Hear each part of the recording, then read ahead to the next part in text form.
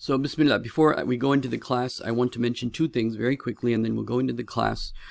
Number one, I mentioned there's a litmus test, and the litmus test, based upon a saying of the Prophet, as you'll see, is that those people that are part of the New World Order agenda, one of the ways to measure them based upon this tradition of the Prophet, sallallahu alaihi wasallam, is to see who went all out, hook, line, sinker, with the idea of the pandemic really being the pandemic.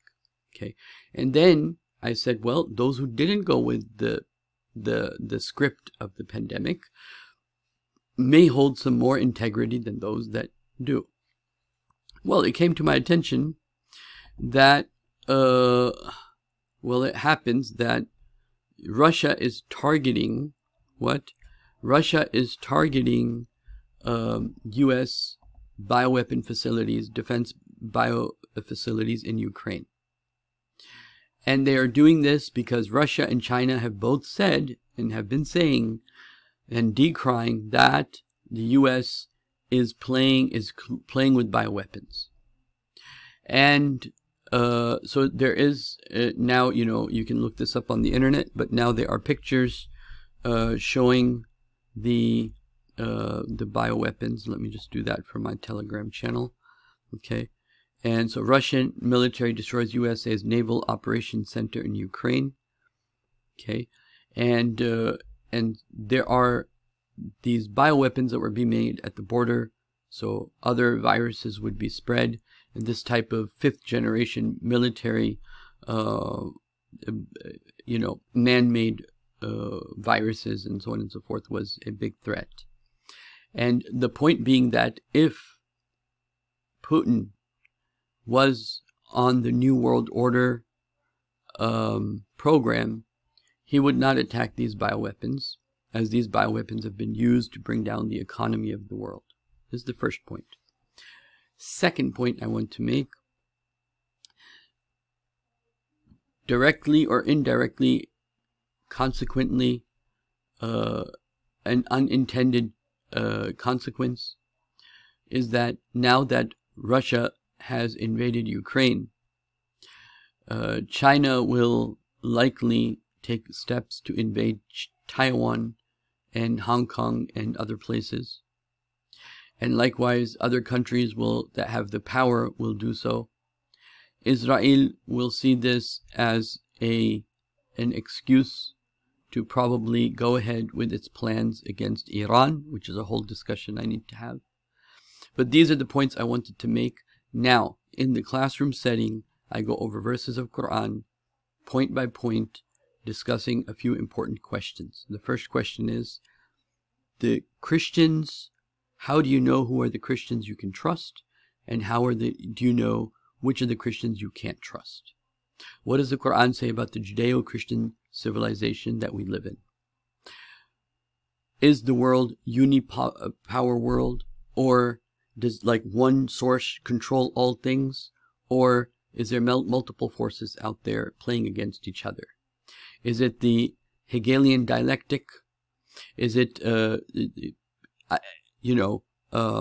institutions or agents creating chaos to bring about their new world order, order out of chaos type of thought?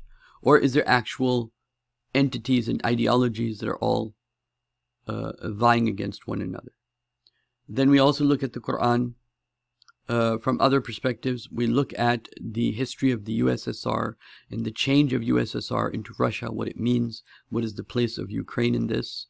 We talk about Putin and his relationship with the Jews and Zionism.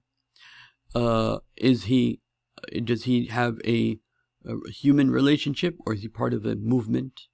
Okay, and so we look at that, and like this we tackle a few important questions about, and then some students ask me some questions about Isa alayhi salatu wasalam, some questions about the Mahdi. Those were there also, so it's overall a pretty good discussion, inshallah ta'ala, that will benefit many people, because these are the questions that are in the minds of the people. But I wanted to focus more on Russia and Ukraine, and so that's what I did. And so you will see the points and how Quran guides us in answering these questions for the people that are willing to engage the Quran as their source, inshallah. May Allah make us of those people that Quran opens up to more and more and more and more and more, inshallah ta'ala. And so I also want to, and I pray that the result of this conversation for many of you will be a clarification, a reinforcement. Okay, this is what's happening, but also being inspired that, oh, Quran tells us about real things happening in the real world and inspires us to see things as they really are. Quran is the way of the truth. And so this is what I'm hoping for, inshallah ta'ala. If you feel like it, also, you can become part of my Telegram channel and join the Telegram channel and join the community. Jazakumullah khairan. Assalamu alaikum wa rahmatullahi wa barakatuh. So, Bismillah walhamdulillah wassalatu wassalam ala Sayyid al-Mursaleen Muhammadin al-Amin amma ba'd. قال عز وجل وقالت اليهود ليست النصارى على شيء وقالت النصارى ليست اليهود على شيء وهم يتلون الكتاب إلى آخر الآية رب اشرح لي صدري ويسر لي أمري واحلل عقدة من لساني يفقهوا قولي آمين يا رب. So today we want to understand how we can apply the Quran to understand the situation that is occurring between Russia and Ukraine, or technically has already occurred. But this is a very important conversation because we're going to cover a lot of important concepts and topics. The first one, and I'll try to make the class fast, but sometimes I might take a little bit longer because of trying to show you the resources that I have with me, and sometimes they're on my phone and not on the computer, so it might take a little time to bring out the resources. So I'm going to use this browser because it's important to show the Quranic verses, so I would rather do that.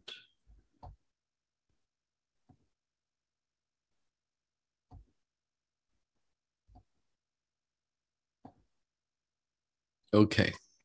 Bismillah walhamdulillah wassalatu wassalam ala Sayyid al-Mursaleen Muhammadin al-Amin amma ba'd fa'awudhu billahi minash shaitanir rajim. Bismillahir rahmanir rahim. So in the very beginning, I want to show everyone the following from the Quran. So the Quran on the one side says, وَقَالَتِ الْيَهُودِ, and the Jews, they say, لَيْسَتِ النَّصَارَى عَلَى شَيْءٍ. The Nasara, the Jews say, the Christians, they have nothing. وَقَالَتِ الْيَهُودُ لَيْسَتِ النَّصَارَى عَلَى شَيْءٍ. وَقَالَتِ النَّصَارَى, and the Christians say, لَيْسَتِ الْيَهُودُ عَلَى شَيْءٍ. And the Christians say the Jews have nothing. They have no claim. They have no knowledge. They have no understanding of anything. وَهُمْ يَتْلُونَ الْكِتَابِ. While they're both reading the same book, meaning the Old Testament, the Bible, portions of the book are same for both.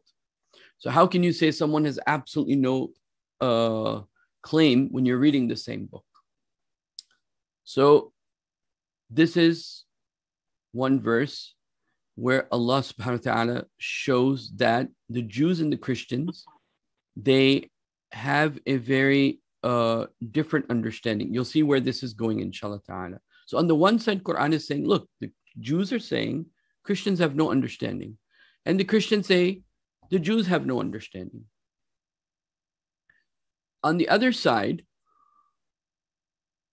they say, قالوا, they say, لن يدخلوا الجنة, you will not enter Jannah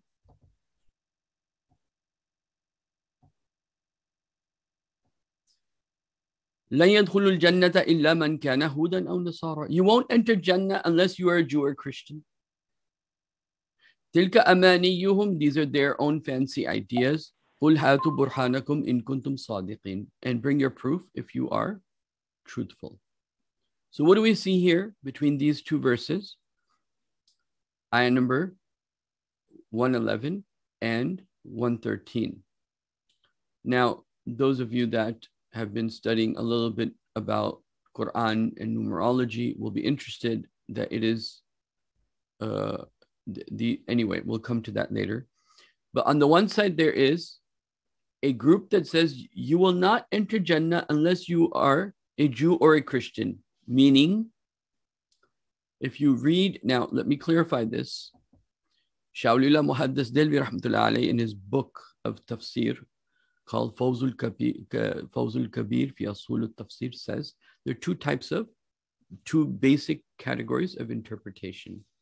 Okay, one is you're looking at the ayah and when it was revealed, why it was revealed, under what circumstances it revealed, and what it tells you about specifically Sharia, what rules you get. Like the ayat of Qibla changing like this. The second is Ta'wilul Am. Ta'wilul Am is a general interpretation without looking at the background. What is the Quran telling you on its own? Okay. In Ta'wilul Am, if you look at this verse again, it is not hard to see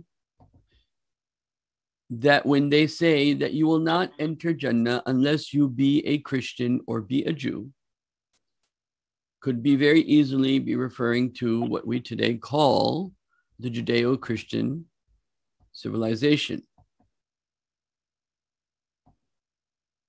I have to let some people in. Okay. So ayah number 111 says, وَقَالُوا لَنْ يَدْخُلُوا الْجَنَّةِ, you won't enter Jannah إِلَّا except مَنْ كَانَ هُودًا أَوْ نَصَارَى. A time will come. Now, let me give you the historical background of this from the perspective of history.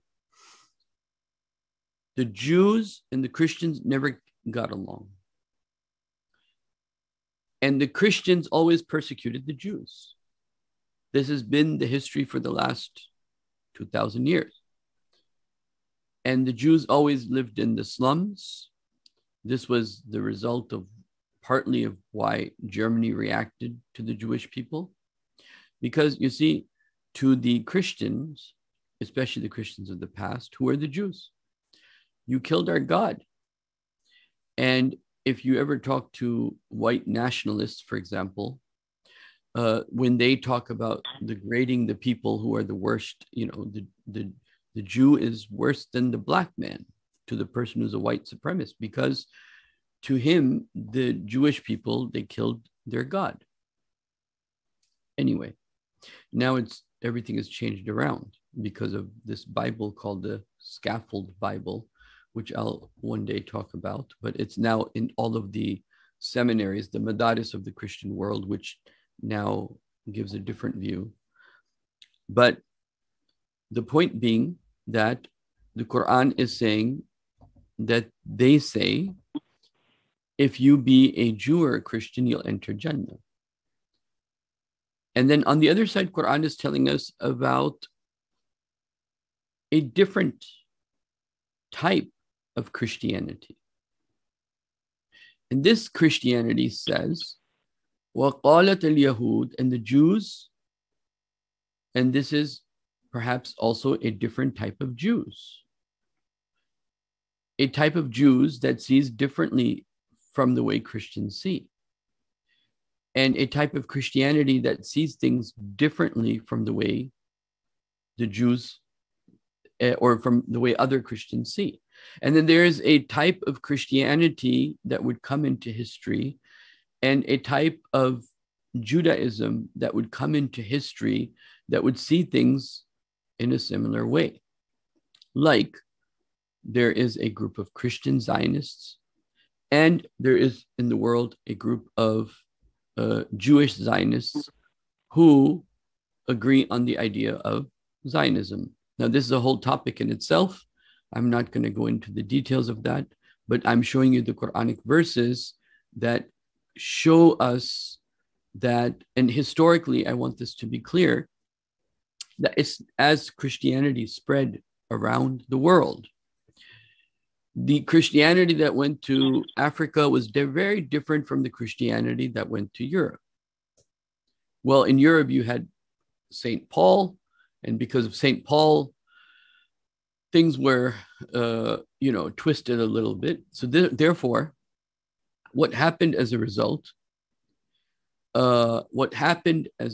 was that Najashi's response to the Prophet Najashi's response to the Prophet was very different from Hercules' response to the Prophet. Even though Hercules' response to the Prophet would be very different from the Roman Catholic response today. Yeah. So there are many verses in the Quran that point to this. I'm going to show you another verse. So the first point I'm trying to make is that should be understood very, very clearly, that even the Quran is pointing to, when you read it carefully, that there is more than one type of Christianity specifically, and also more than one type of Judaism. This is going to become more important when we discuss the personality of Putin and his relationship with the Jewish community. Now, this is going to be a long conversation, but I want it to be understood point by point. So I'm going to try not to go too long, but after I make one point, I'll open it up for discussion. So while people are asking me the questions, I can try to get ready for the next, as I'm answering them, I'll get ready for the next point. So the first point I'm making that I want it to be very clear is that there is a Judeo-Christian alliance religion, and then there is a Christianity and Judaism that maintain their separate identities.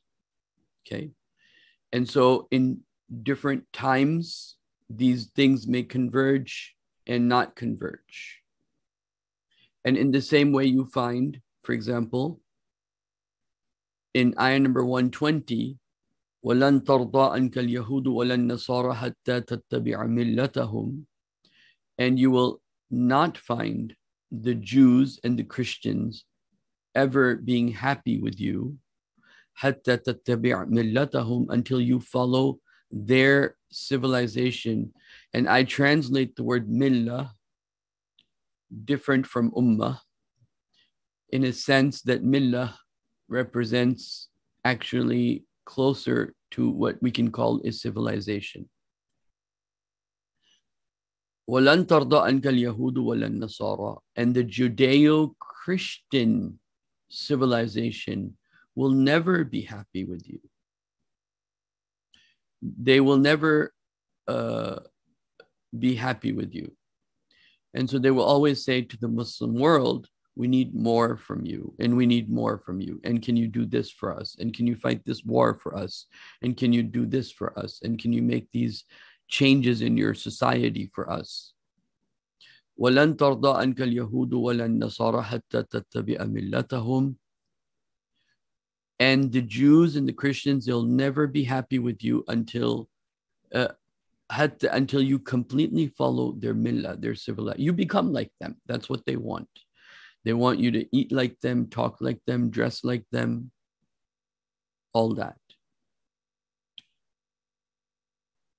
قُلْ إِنَّ هُدَى اللَّهِ هُوَ الْهُدَى. Say, look, the guidance is the guidance that comes from Allah. وَلَئِنِ اعْتَبَعْتَ أَهْوَاءَهُمْ. If you had followed their desires, بَعْدَ الَّذِي جَاءَكَ مِنَ الْعِلْمِ. After what has come to you, O Nabi Muhammad sallallahu alaihi wasallam, of knowledge, مَا لَكَ مِنَ اللَّهِ مِنْ وَلِيٍّ وَلَا نَصِيرٍ. Then you would have had no protector or any helper.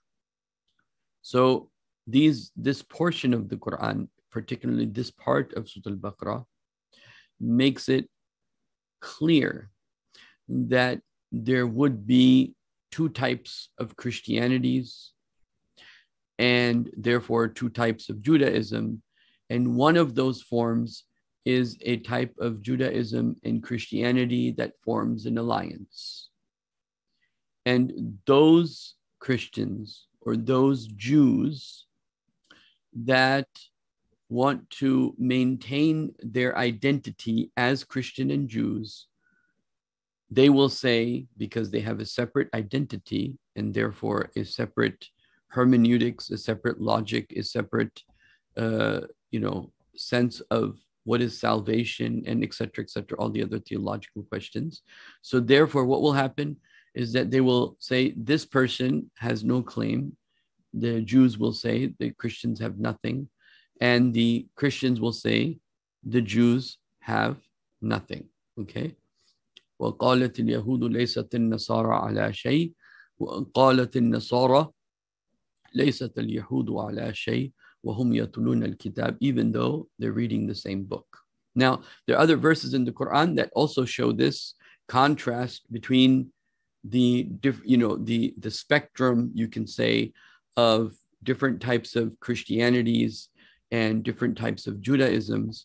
So, but these verses make it abundantly clear that there will be a spectrum of where the Jews and the Christians meet as allies, and creating not only that they come as allies, and not only do they say to be a Jew or Christian means you can enter Jannah, but they actually form a millah, they form a civilization, and they ask and they expect the Muslims in particular to follow that civilization.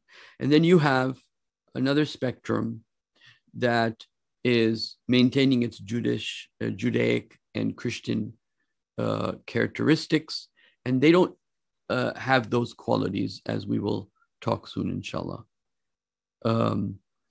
Okay, so now this is my first point.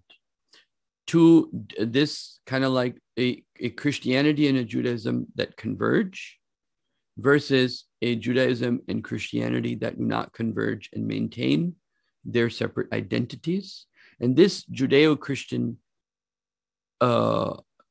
alliance or civilization, how they look at the Muslim world and what they want from the Muslim world. So this is if somebody can now say yes, I think this point is clear, maybe help me understand things better. So if anybody has any comments on what I've said so far, then please, I'll allow like 1 or 2 or 3 people to say something, and then we'll continue to point number 2 as we're discussing this this point, the next point. Yes. Okay, very good. Sheikh, I have a point to make. Yes, absolutely, yes. Sheikh Imran once connected this alliance of Judeo-Christians from the surah, in Surah Rahman, the 36 times the ayah which is repeated, which is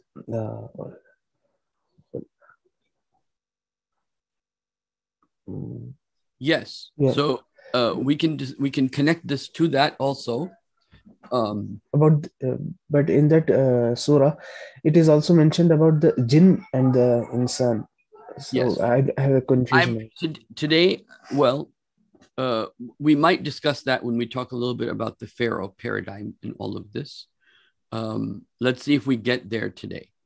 But today, I'm specifically focusing on understanding Ukraine and Russia and how the Quran is going to look at this. So now, in the real world, as you mentioned, Sheikh Imran Hussein, may Allah preserve him, but what becomes abundantly clear is in the world today, there are 2 different types of Christianities, right? So there is a Christianity that is in a complete Judeo-Christian alliance. And then there's a Christianity that is trying to rediscover, you can say, itself, which is Russia, the Eastern Orthodox bloc, which I'm going to talk about in a little bit more later on. But this Eastern bloc is reviving because they were under communism, spirituality was suppressed. So these people are very thirsty, and they happen to be an area where Orthodox Christianity is the way things are. Okay, and so there's this revival of Christianity that is taking place there. Now, the question that I will add to that is that are there other places that fit this description besides the Eastern Orthodox bloc? And the answer is yes. There are many of these similar places, for example, in Africa, where Christians and Muslims have gotten along and they have no Judeo-Christian alliance. In Africa, there are many of those, okay? And then let's say in America, there could be those Christians that are not Zionists, those Christians that are they would be basically religious, but on what we usually call the democratic side. Those Christians in America that have a democratic bend. So they're not on the Zionist pathway. They're not evangelicals. And so they have a possibility of being there. But those are like small pockets in America. It's not the majority. The majority is Protestant, very Zionist, very pro-Zionist. And I can go a lot into the details of that. Yes. So, Brother Hussein? Yes, sir. Yes. Did you have something to say? No, I just asked. It's clear, Sheikh. Thank you. Okay. Brother Mujahid? Assalamu alaikum, Sheikh. Hope you're well. So I've come across some Christian groups who are based in Ireland. So traditionally, they're like Catholic. That's the version of Christianity that they follow. But they're kind of sitting on the fence at this stage, from what I understand, as in they're questioning the Catholic beliefs, and it seems like they're heading more towards the Orthodox side. But I just wanted to get your thoughts on that group, as in, the Catholics or any other Christians that are kind of moving away from their original identity towards the more Orthodox. What are your views on that group? Yeah, so a lot of Catholics are in a spiritual crisis, and because of this spiritual crisis, they're basically looking for something new. So you'll find that a lot of people that convert to Islam even are Catholics. Okay, and it's not a surprise that Catholics would move towards Orthodox Christianity as an alternative. And the reason is simply because if you're looking for the truth, you have to look back. And if you're looking back, then you'll find Orthodox Christianity within the framework of Christianity and its history. So, Orthodox Christianity is closer to its past than any of these new Protestant versions. So, yeah, Catholics are in a great crisis, and they're in a spiritual crisis, and it's going to be interesting to see how they can, now that they've also opened up to the gays and all these other things they're opening up to them, that it just becomes a name, but there's no real spirit that's holding them together. Yes, Dr. Imtiaz.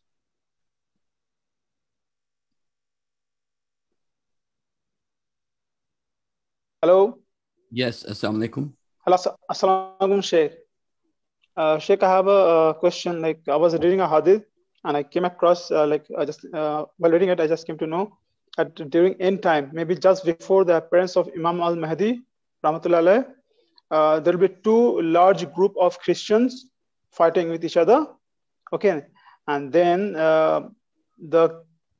the king or the Badshah, the king of the room, the Muslim country, will be siding with one of the particular Christian group, and will be fighting against the second one. Okay, then the group where the king, the Muslim country alliance with the Christian, they wins. Okay, then after that they will come near a hill and they will rest. Then one of the Christian will say we have won because of the power of cross, and then one of the Muslim army will get up and break the cross, and then what will happen? The alliance will break off, and then the two Christians which were fighting with each other, they will become one big group, okay, and they will kill this particular entire Muslim army, okay. Then this particular then what will happen will then the bigger things happen, like around 80 flags with 12,000 army under each banner will assemble, and they'll try to invade, and most probably that time Imam Mahdi alayhi salam will appear by that time. So I need some information actually. Is it the current scenario where the Orthodox Christianity and the Catholic Western one fighting with each other? Maybe Turkey was the old room. So Tayyip Erdogan, is he the king? Maybe he will be having alliance with Russia or with the Western countries, NATO. Something I just a bit confused. I need some help over here. Okay, so let's go ahead and look at this tradition of the Prophet and try to understand it in its proper context. Okay.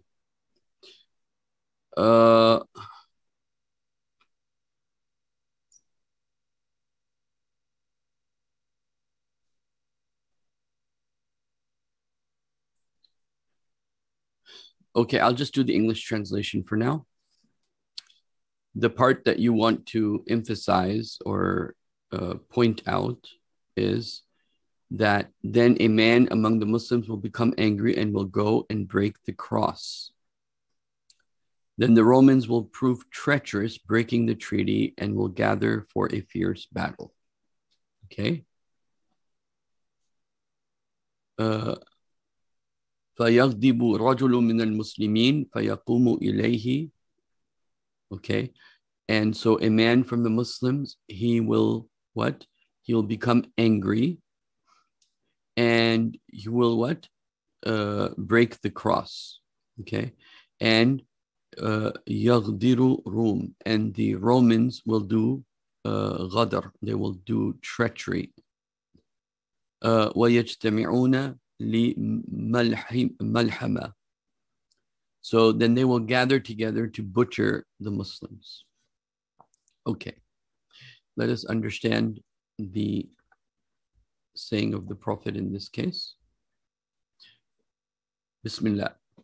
I'm not going to talk in detail about this, but it's good that we touch upon this since we're talking about Christianity and Muslims and so on and so forth. The way to process this hadith will help a lot of people as an example on how to process information. Is it right for a Muslim in any circumstances to say or to break the cross? Is it right as a Muslim for me or you or anyone to go and break the cross? No. No. So definitely not. Okay. Why? Yes, it is. Because the Quran says what? Do not Do do not not disrespect. Do not if you rebuke. insult their gods, then they will insult Allah. Exactly. So if a Muslim does that, he's doing something wrong. Number two, who else will break the cross according to the traditions of the Prophet? Is anyone else going to break the cross? Isa Isa alayhi salam. Isa alayhi salam. Isa alayhi salatu wasalam is going to break the cross. I was going to ban the pigs or kill the pigs. Right. So we have to ask the question, is that metaphorical or is that physical? Meaning, is there a physical cross he's going to break? Or is there going to actually be, it's a metaphorical idea? And in this hadith, is it metaphorical or is it actual? Meaning, when this man breaks a cross, does he actually grow and break a cross, or does he start Refuting them? Refuting Christianity as in a way that now we find in this hadith that man will act in anger. And whatever he does, he will do in anger. And then they will respond in anger. The result should be that looking at this hadith, we should stay quiet. The reason is because he's not doing something according to the Quran, or rather he's acting against the Quran. So was the Prophet telling us of something treacherous a Muslim man will do that will hurt us? And then they will, as a result of a Muslim's treachery, we will be hurt? Because obviously, if Muslims and Christians have an alliance and we fight together, they're fighting with their belief and we're fighting with our belief, and then we have victory. Both sides are going to naturally think that, oh, this happened because, even though technically it can be argued we believe in the same God. It can be argued, but I'm not going to go there. Let's say if we don't believe in the same God, but each party will think that what? We won because of our spirituality, our aqidah. So this man breaking the cross goes against the Islamic injunctions. So if there is, because if these are spiritual people, if they're spiritual Christians who Quran calls that they would be humble if they're spiritual, and if there is spiritual Muslims, at that time they are people fighting in the cause of Allah, or they're fighting for some cause that is justified, then to have individuals like this on both sides goes against the overwhelming reason, in addition to the fact that it goes against the nazam, the type of sama wa ata that an Islamic army would have, meaning you cannot just go and break their cross without talking to the Amir or without taking permission from the Amir. So this hadith may be correct. Okay, it may be correct, and simply it's something we don't understand if it's correct. But if we were to take it on its face value, it goes against, and it's telling us something against the Islamic principles. Okay, now there's a lot more to be said about this, but what I want us to understand is something else. Okay, that when there is a hadith of the Prophet ﷺ like this, telling us something of the future, and it has something in it that contradicts the Quran, then you have to ask yourself, because, hold on, I want to say this. Mullah Qari Ali rahmatullah alayh, one of the greatest scholars of Islamic jurisprudence, greatest, in his enumeration of weak ahadith and his enumeration of forgeries within hadith, he specifically mentions, which is why we have to be very careful, what he mentions specifically ahadith that talk about the future. Okay, ahadith that relate to Islamic eschatology. There has been more, you can say, attempts to change that.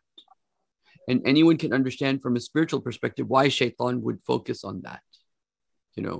Why would Shaitan focus on something so we forget, for example, the name of Qustantunia, and now we call it Istanbul. So this is how Shaitan works. Shaitan will put something, one word or another word, that will cause confusion and not be able to understand if you're only looking at the one thing. So what you have to do to bypass this is you have to put everything together and see the pieces that easily fit, put them all together and see what picture that gives you. And then see the things that don't fit, where they can and how they can fit. Okay. So let's consider this hadith, this discussion about this hadith, as point number 2. Okay. So before I move forward, I'll let Brother Abdullah speak.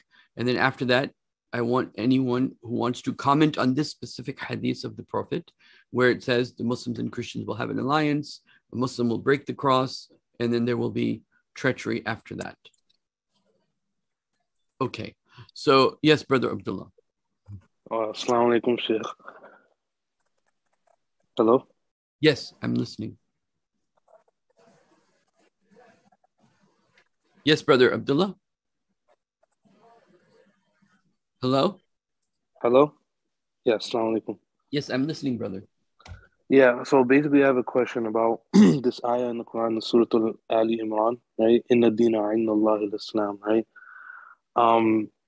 So Orthodox Christianity, even if they believe in the Trinity, right? Inna dina inna Allah al-Islam is at the end of the day, Islam is the only religion in the eyes of Allah, meaning that since the Prophet Muhammad ﷺ was the last Nabi, right? And he was sent for all of mankind, and the Quran is the last book for the whole of mankind. That's what the right aqidah is, right? Not any Orthodox religion other than the religion of what Prophet Muhammad ﷺ taught with the Quran, right? Since it's the last two things. Okay, very good question, alhamdulillah. So the answer is yes, but it's at two different levels. Inna dina inda Allah al-Islam. The deen with Allah is Islam.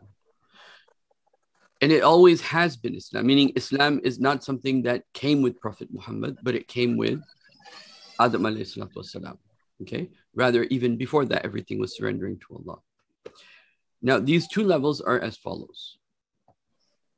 And this is the difference between the Ashariya Aqidah and the Maturidi Aqidah. Maturidi. The question is, are you responsible to obey a prophet and to believe in Allah?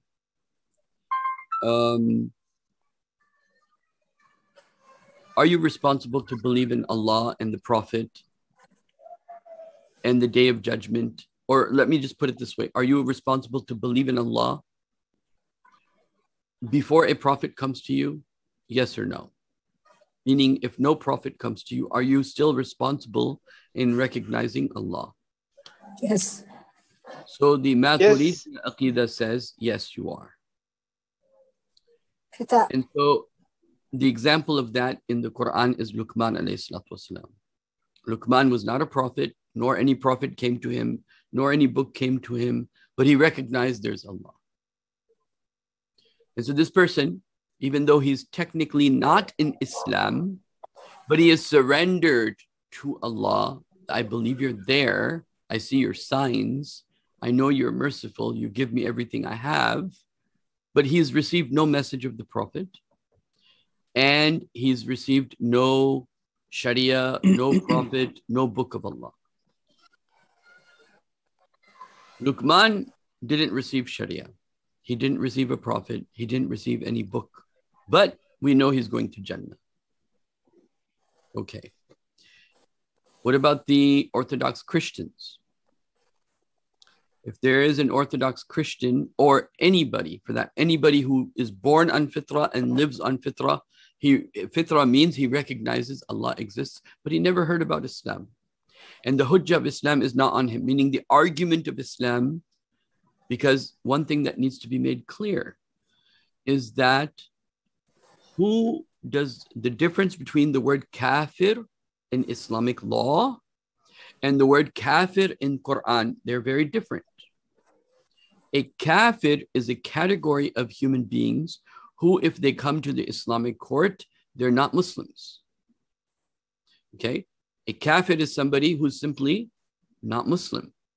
A kafir in Quran, the one who is a kafir, has two meanings. In fact, the word iman, the word kufr has two opposites in Quran. One opposite of the word kufr in Quran is iman.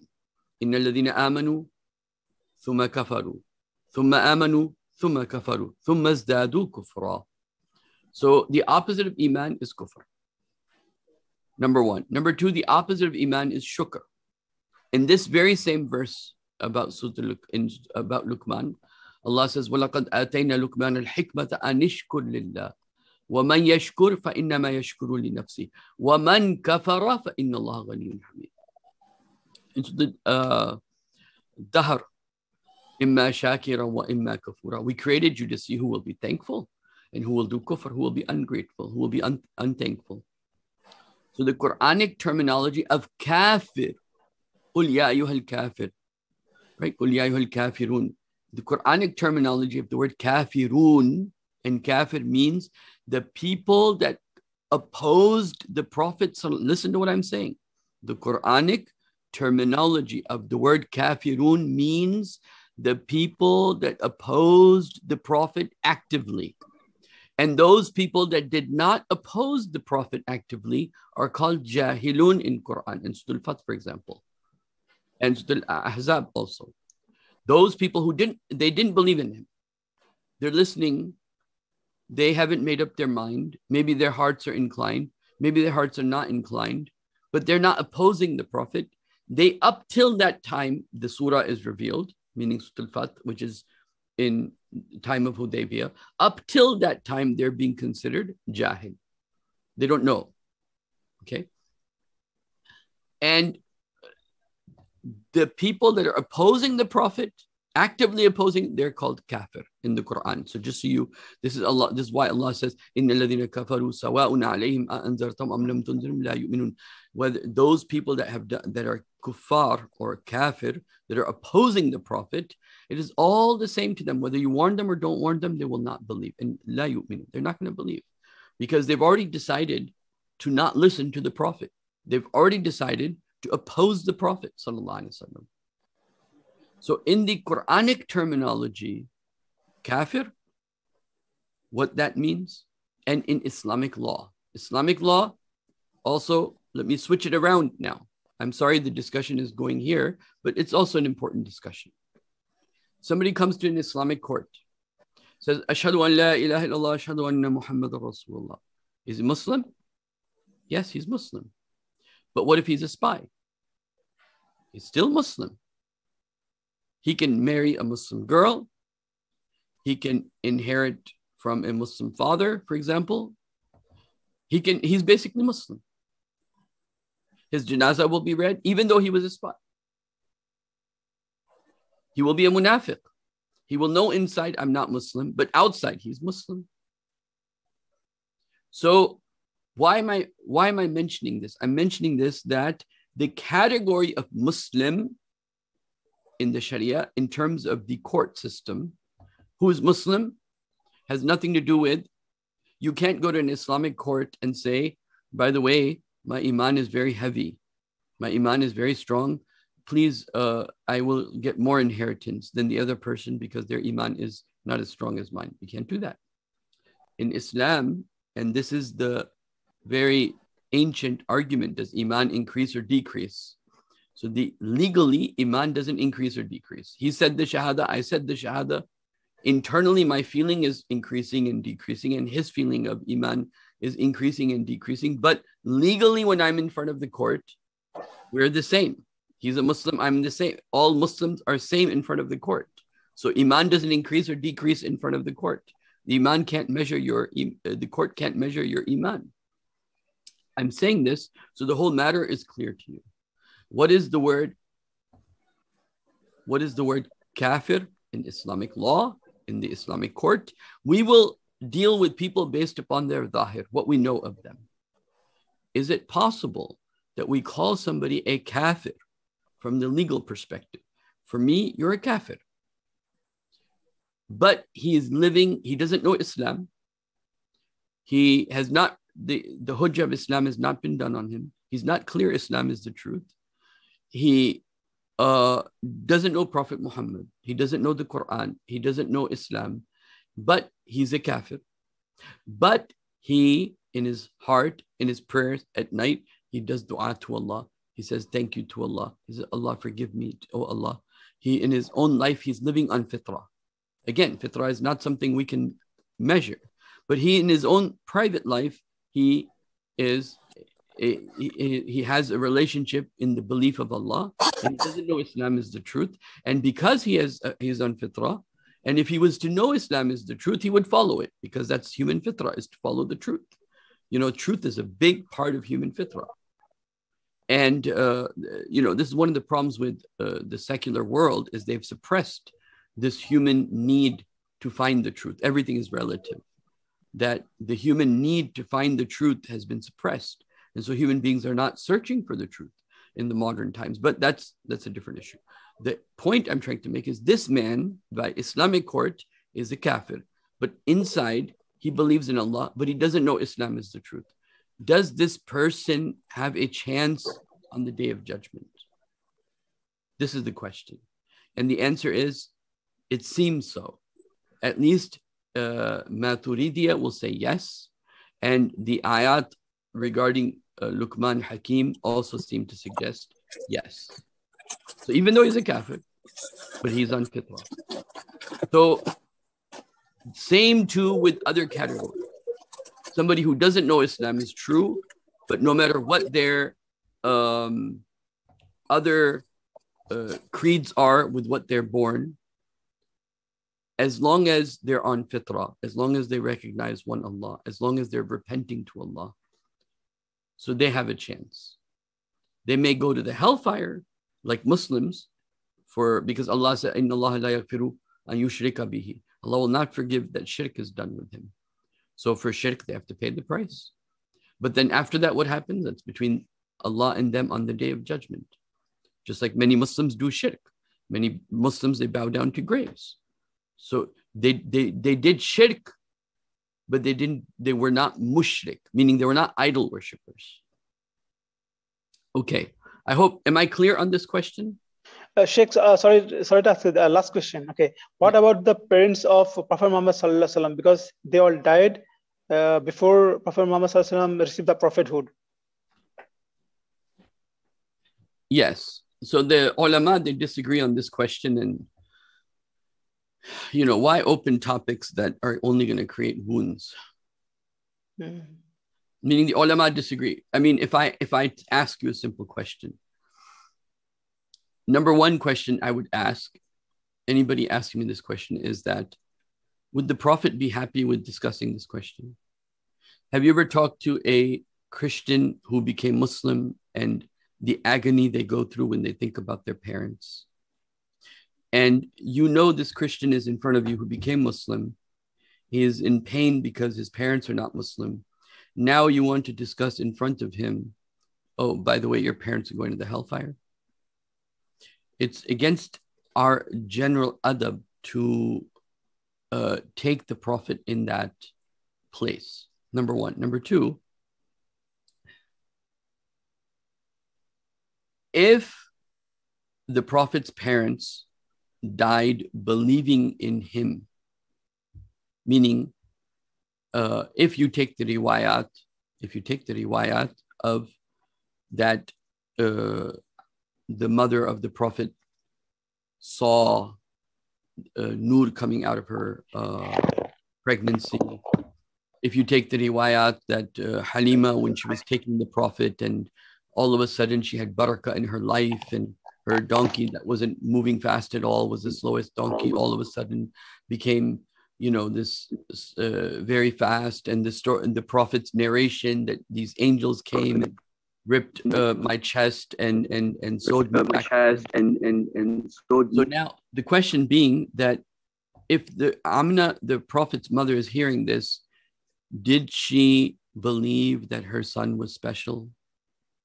And that whatever that specialness meant, that she believed in him? Did she die saying things that is in narrations that, you're going to be a special child as she's dying? When the Prophet ﷺ, on the day of Fath al-Makkah, the few days before, he spent almost an entire night on the grave of his mother, crying. So I don't think it's meaning I'm not Allah. I don't know. She may go to the hellfire, or she may go to Jannah. I will try to have a good opinion for the Prophet. It's not in my interest to brag or to make claims that the Prophet's mother or father is going to heaven or hell. It's it's against our adab, and we hope, inshallah, that Allah allowed her to do something or say something, or her acceptance of her child as a special child, that Allah has some compensation for that. But in the end, who knows? I don't know. Sheikh, Sheikh. Allah subhanahu wa ta'ala is all merciful. He can do anything he wants. He can give Jannah to anybody he wants. He can give hellfire to anybody he wants. Yeah, of course. Sheikh, if a Christian person comes to know about Islam but doesn't accept, what's the fate of that person? If he was given da'wah by a right person and convinced him, and for a moment he's like, this is the truth. His heart said, and his heart gave him evidence or assurance that this is the truth, and he didn't accept it, now he's in trouble. Now he's in deep trouble. I wanted to take this conversation in terms of Ukraine and Russia, so we need to get back to that topic, inshallah, quickly. But I'll let Brother Abdullah and then Strategic Eschatology speak, inshallah, very quickly. Yes, Brother Abdullah? Yeah, assalamu alaikum, Sheikh. I'm sorry that I'm just really confused about this topic sometimes. Hearing Sheikh Imran Hussein's may Allah preserve him speeches, and then also your speech, I noticed kind of a different approach towards Orthodox Christianity to some extent, right? So, for example, for the video called Turkey and the Great War by Imran Hussein, right? And I quote him, he says that to the Orthodox Christians that, you know, you'll come to realize that we have an alliance together. And it doesn't necessarily mean you have to follow our Nabi. You can still follow Prophet Isa, but we'll be in alliance together, right? But then, I don't know, it's knocking always on my head, because there's also another ayah in the Quran where Allah says, وَمَنْ يَبْتَغِي غَيْرَ الْإِسْلَامِ دِينًا فَلَنْ يُقْبَلَ مِنْهُ, right? That this is the Islam that Allah chose for the rest of mankind, right? Because since when this Allah is says, the لَنْ last, يَقْبَلَ مِنْهُ, is referring to this world or the next world? I don't know. Can you correct me if I'm wrong? Yeah, لَنْ يَقْبَلَ مِنْهُ, will not be accepted from him on the day of judgment. Okay. But in this world, can we have an alliance with Ahlul Kitab? Yeah. Okay. I'm going to actually talk about this in great detail, if you just have a little patience, because this is exactly because the Prophet gave us very, very specific instructions regarding the Christians. Okay.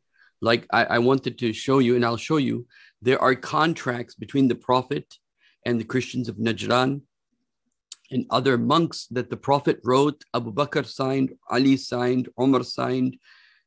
The Prophet said, sallallahu, about his life, he said to the Muslims in a speech where he said this. The Prophet said, sallallahu alaihi wasallam, that the Christians were never treacherous to me in my life. Meaning, what he's saying is, another party has been treacherous to him. They made contracts with him, like Misaqul Medina, right? And they made contracts with him. They make alliances with him, and then they betray him. But the Prophet said, sallallahu alaihi wasallam, the Christians, they made alliances with me, and they always kept their alliance. So he told the Muslims, O Muslims, that I want you, on behalf of me, that the respect that they offered me, for you to offer the same kindness that they did to me, that you offered them. So even though Quranically, they come under the broad category of Ahlul Kitab, and there's a very broad category, as we've already discussed.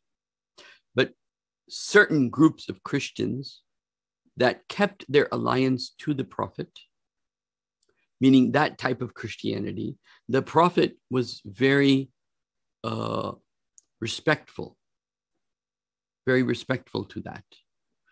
And so we have to, on behalf of the Prophet, keep this in mind. I'll show you the references for this, inshallah, as we discuss this issue, because this is one of the things I actually had in mind that I was going to discuss, was specifically what the Prophet had written in contract to the people of Najran, and what the Prophet had written in contract to other, like we're talking about There's monasteries in the Sinai Peninsula. There are monasteries around Arabia that still have that intact and signed by the companions of the Prophet ﷺ. And this was maintained until the Ottomans, meaning they took that contract that was written as, okay, this is Prophet Muhammad's contract with us. This is how much we owe. Nothing will be made difficult for us, etc., etc. Okay. So in dunya, we want people to get close to us and have alliance to us because this is one of the ways of da'wah.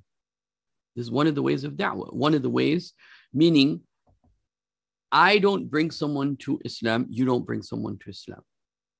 And I don't decide someone's fate in the hereafter, nor does anybody else. But my job is to convey the message. And my job is to prove to them Islam is the truth. For me to do that, I have to have some sort of relationship. An alliance offers that relationship. Now, how do you decide who you should have a relationship with in terms of priorities? The people that are closest to you, they're going to be the easiest to convince. Who, as a people within the Quranic context, are closest to us, therefore will be easier to convince this is the truth. I would say that their closest group to us is going to be, besides, of course, relatives or in the immediate neighborhood, but in the larger geopolitical context, the people that are closest to us, that we can have a shared conversation most easily transferred between us and them, is the Orthodox Christians. Okay, because why? Because they're humble, they're not arrogant, they're not in alliance with the Jews, right? They're not Zionists, and they have a lot of common things in their book, our book, that we can then discuss and try to come to a conclusion. So it's not that they don't become Muslim if they don't accept Islam. But if we have an alliance first of all, let's understand this. Did the Prophet do an alliance with the Quraysh, who were pagan worshippers? Did he? Yes. Okay. At the Makkah. Right. So the alliance can be done with anybody. Alliance can be done with anybody. But it is better when it is with people that you have something in common with. Let me give this from another perspective. Again, I wanted to talk about Ukraine and Russia, but these topics, I guess, are important too. Is a Muslim man allowed to marry a Christian girl? Yes. If she is church going, she believes in the Bible, she's chaste, not like just any Christian, okay? Not just any Christian lady. And my opinion is nowadays, even that should be avoided because there's too many Muslim girls who are not married. So that's a separate issue. But a man can marry a Jewish or a Christian girl. He can eat from her food, assuming that she's Orthodox and will follow those rules. He can marry her. He can eat from her food, or we can eat from their food, like the kosher food of the certain Jews. So does that mean that because I'm eating their food, or I'm marrying a Christian girl, or I'm marrying a Jewish girl, that means that that because she's not Muslim, I cannot marry her? No, it doesn't mean that. But what will happen with her on the day of judgment? She lived her whole life with me. She learned about Islam with me. She still didn't become Muslim, because one of the maqasid of Sharia is that why you can marry somebody from these groups, because they have a lot in common with morality. You're not going to have a disagreement on what children can or cannot watch. Sometimes Christians are more strict with certain rules, especially raising up children. Children cannot watch this. They cannot watch this movie. They cannot play these video games. Whatever it is. Sheikh, sorry to interrupt, but I heard this opinion from another Sheikh, and he's like, the only situation when it's acceptable for you to marry people of the book is when they're small in population and they're women, they're not getting proper suitors from their own community. Yeah, I like that opinion. Even though that is not my opinion in that way, the way I frame it is that when Islam is strong, then you can marry their women. But if Islam is weak, then do not marry their women, because majority of these people, first of all, when we do marry them, we don't look at, are they church going? Do they actually believe in the Bible? Do they have a priest or pastor as their like Shiekh? Do they go to the church every week? We don't even look at that. But I think nowadays it's very problematic. Majority of the times when a Muslim marries a non-Muslim girl, Christian or Jew, doesn't matter. That's my feeling looking at the situation. It is very problematic. And then, I mean, again, this is a whole subject in itself, but then the husband comes to me and says, well, she's decided to take the children to the church. There's nothing I can do about it. Okay, well, I mean, you have to lie in the bed you make. This is life. I'm sorry. I mean, I don't know what to do. So in these times, for me, it is, I can't say haram but I will say that it is against the Islamic spirit, and it is at least very disliked under the circumstances, because it takes away the future of Islam away from these kids that would normally be Muslims, but they're not going to be. And when you have kids, first people are like, oh, we love each other. We'll, it doesn't matter. We love each other. And all of a sudden people have kids, and what happens? They become like, okay, what are going to be the values of these kids? And if the husband takes the children to the masjid, she decides one day, well, I'm going to take them to the church too. And from there, you get a whole set of problems, and you can imagine, right? So for me, I believe very strongly that it is more on the prohibitive side than on the allowed side. And so what that Imam sister, he said, I appreciate that, actually. Strategic eschatology, or yes, strategic eschatology. Assalamu alaikum, Sheikh. Wa alaikum assalam. This is Brother Faraz, Sheikh Imran, student from Trinidad and Tobago. Oh, okay, mashallah, yes. How are you doing? Alhamdulillah. Just in an effort to bring the discussion back to what you had originally intended it for, I would just like you to comment on ayah number 55 of Surah Al Imran, inshallah. Jazakallah khair. Okay, let's do that.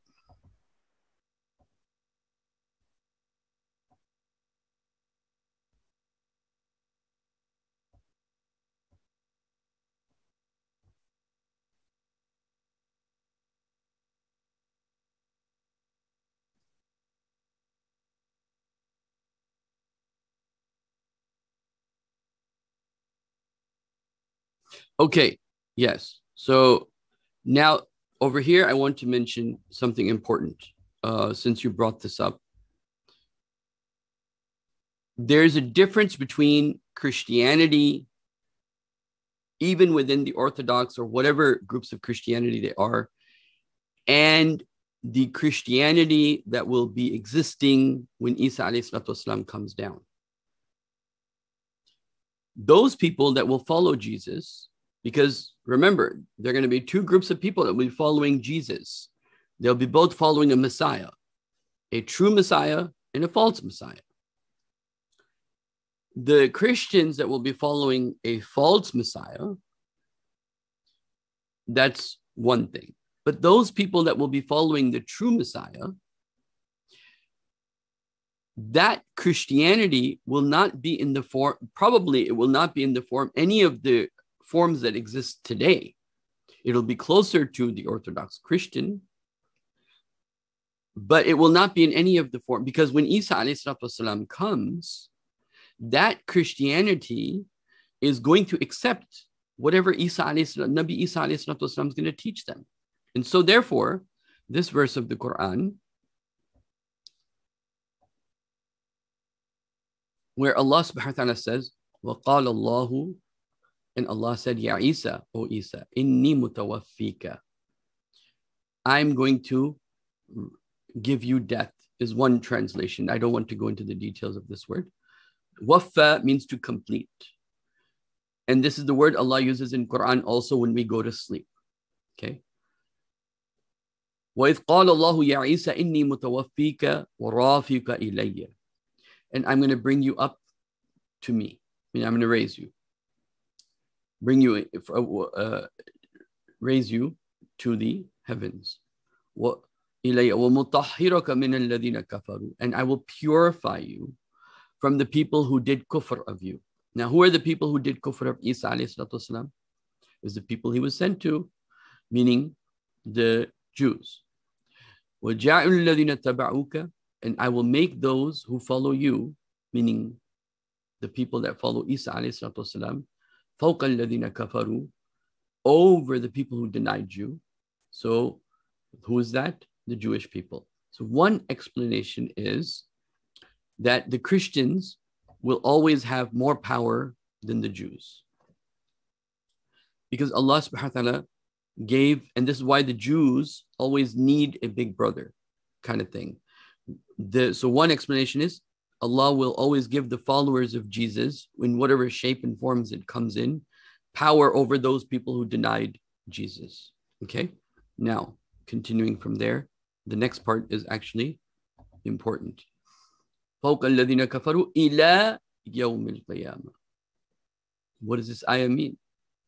This ayah means that there will be followers of Jesus until the day of judgment. Meaning when Isa alayhi salatu wasalam comes down, and Allah is addressing here in this ayah Jews and Christians. So many Jews may accept him and follow him in the end times and follow him till the day of judgment. So he will come down. But there's actually a very interesting, again, not to go off topic, but there's a very interesting way I want to explain this. Will Isa alayhi salatu wasalam be Hanafi, Shafi'i, Maliki? What will he be? Okay, then let me... Allah will teach him Quran. No, well, I'm going to come to this. Will Hanafi mazhab completely disappear from the face of the earth? No one will follow Hanafi mazhab anymore when Isa alayhi comes. All the Maliki scholars will say, okay, away with Maliki fiqh now, we're going to follow Isa. Do you see that happening? No. Do you see that all the Shafi or the Hanafi or the Madaris ulama, they're going to say, okay, Isa, we believe in you. We're good with you. We also let go our Quduri and our Hadaya, and we also let go Hanafi fiqh. Do you see this happening? Sheikh, what about Imam al-Mahdi? When he comes, Imam Mahdi comes, will he be following any particular madhab? Or Okay. he'll be just a pure... Let's answer this question and then we'll try to answer that. Will Isa alayhi salatu wasalam demand from the Hanafi that you have to follow the Hanafi mazhab? Or you have to follow me and not the Hanafi mazhab? Will Isa alayhi salatu wasalam do that to the ummah? I don't think so. I don't think so. Right? Okay. When these Christians, they become Muslim, meaning when they accept Isa as their leader, as their prophet, whose mazhab are they going to follow? Whose opinions, legal opinions, are they going to follow? Isa alayhi salam. Isa alayhi salatu wasalam.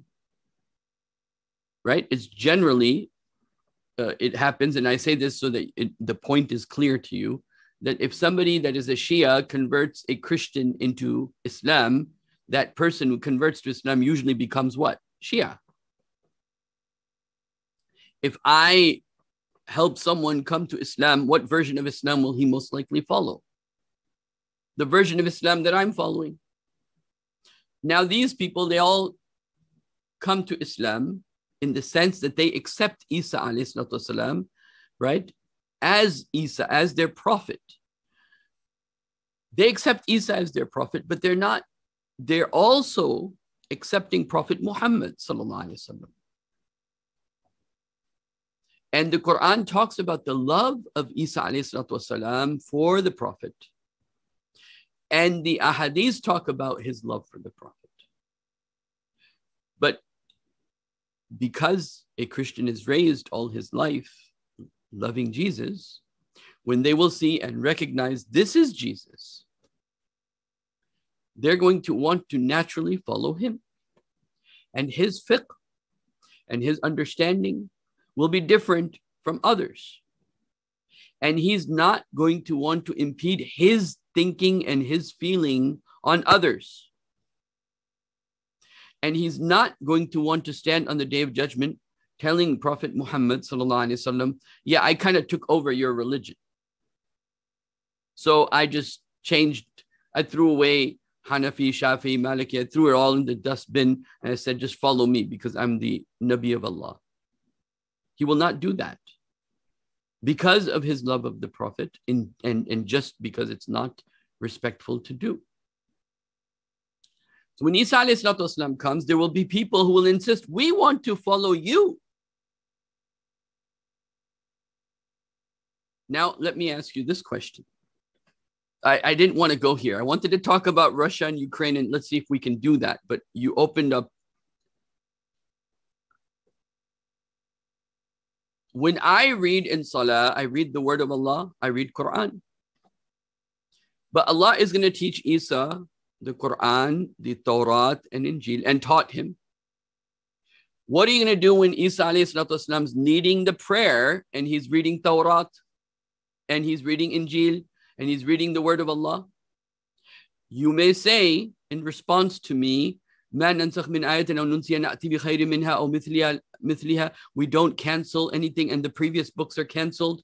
Well, if that is the argument, then there are many ayat within Quran that are canceled and we still read them. The ayat about khamr, alcohol, that first came, and the ayat that came last, we read them all. The ayat about doing da'wah and the ayat about jihad, first and last, we read them all.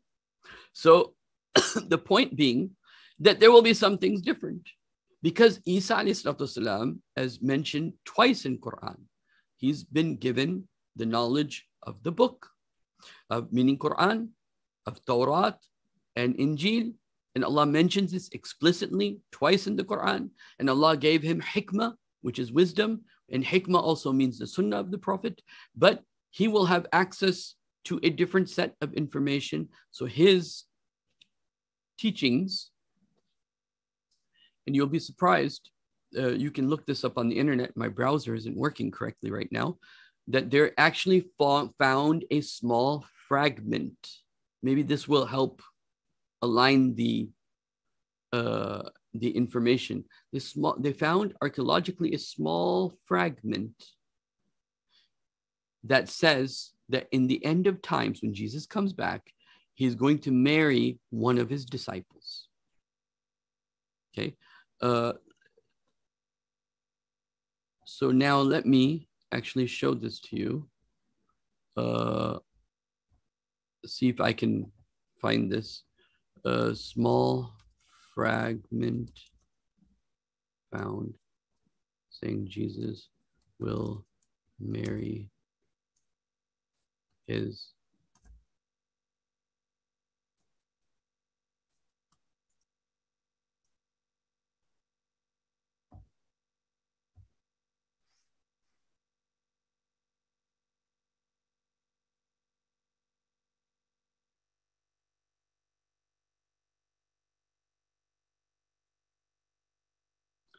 So this is the fragment, and let me actually show you.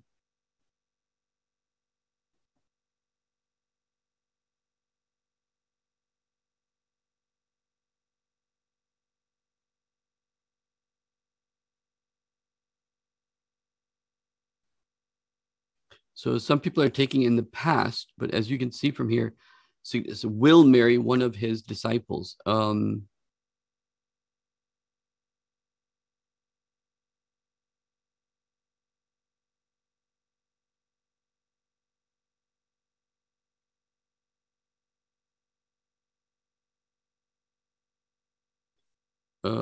Let's see.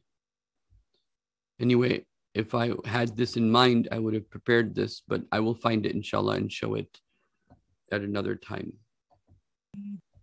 So there's a It, fragment. it was probably the from the al of Hazrat Shuaib alayhi salam. That was the woman she'll probably marry. I've read that somewhere. It's possible. Anyway, so the point being that when Isa alayhi salatu wasalam comes, it's going to be, everything happens naturally, right? So when Isa alayhi salatu wasalam comes, the people that believe because he came and he killed the Antichrist, right? So the people that came, the people that will be with Dajjal, majority of them will be finished. Now, what remains? People that are going to follow Isa. They may be Christians, they may be Jews. Because there's another verse that says there will be not amongst the Christians or the Jews, amongst the Ahlul Kitab, except they will believe in him before the day of judgment. So when they come, they're going to follow his sunnah, they're going to follow him. There's nothing. Now, what will be his status? He will be a prophet. He will be a prophet to them. He will be a teacher to them. He will be a rabbi to them, as the Bible mentions Jesus as a rabbi. Rabbi, oh master, tell us this. This, I'm not going to go into this discussion because that's harder to have.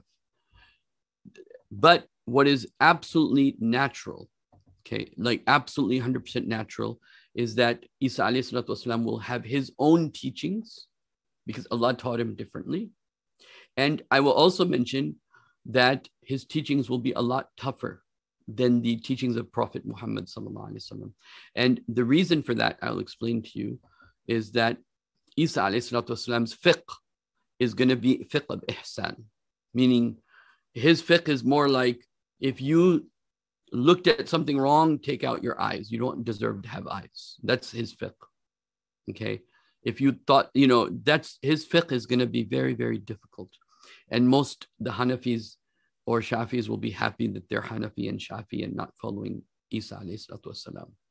And because the Prophet is sent as rahmatul lil alameen, mercy to all mankind, the fiqh under the Prophet will be easier, because again, Isa alayhi salatu wasalam comes from a tradition of very difficult, because Bani Israel had made law very difficult upon themselves.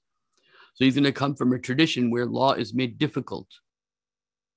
And he is going to combine fiqh and spirituality into one kind of a type of fiqh where giving zakat is not enough. If, in Hanafi, Shafi, Maliki fiqh, if somebody says, what's the minimum, he'll say zakat. Okay.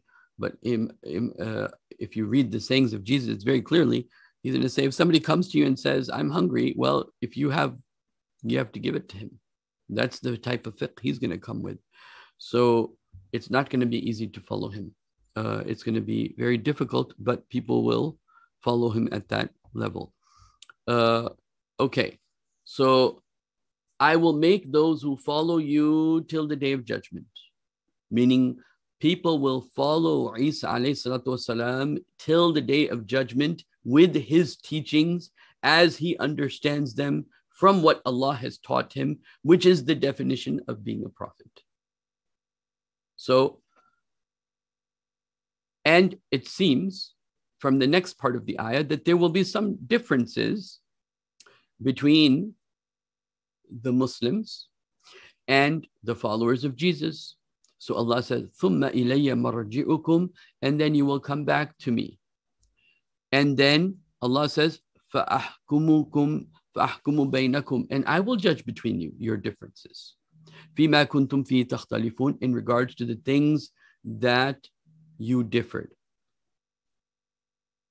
فَأَمَّا الَّذِينَ كَفَرُوا, as for those who deny you, that could be specifically amongst the Jewish people, but also amongst the Christian people. فَأَمَّا الَّذِينَ كَفَرُوا فَعَذِّبْهُمْ عَذَابًا شَدِيدًا فِي الدُّنْيَا وَالْآخِرَةِ, we're going to punish them with the Antichrist very severely in this world and the next. وَمَا لَهُم مِّن نَاصِرِينَ, and they have no helper. So this is one of the ways to read this verse of the Quran. Okay, now can we go back to the original topic I had in mind, which was Russia and Ukraine and understanding that?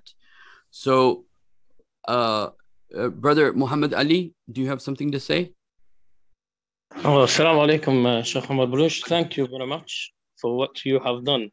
through this discuss that you bring up a lot of issues, which is a lot of doors actually, but no one actually opened the door of our current situation right today.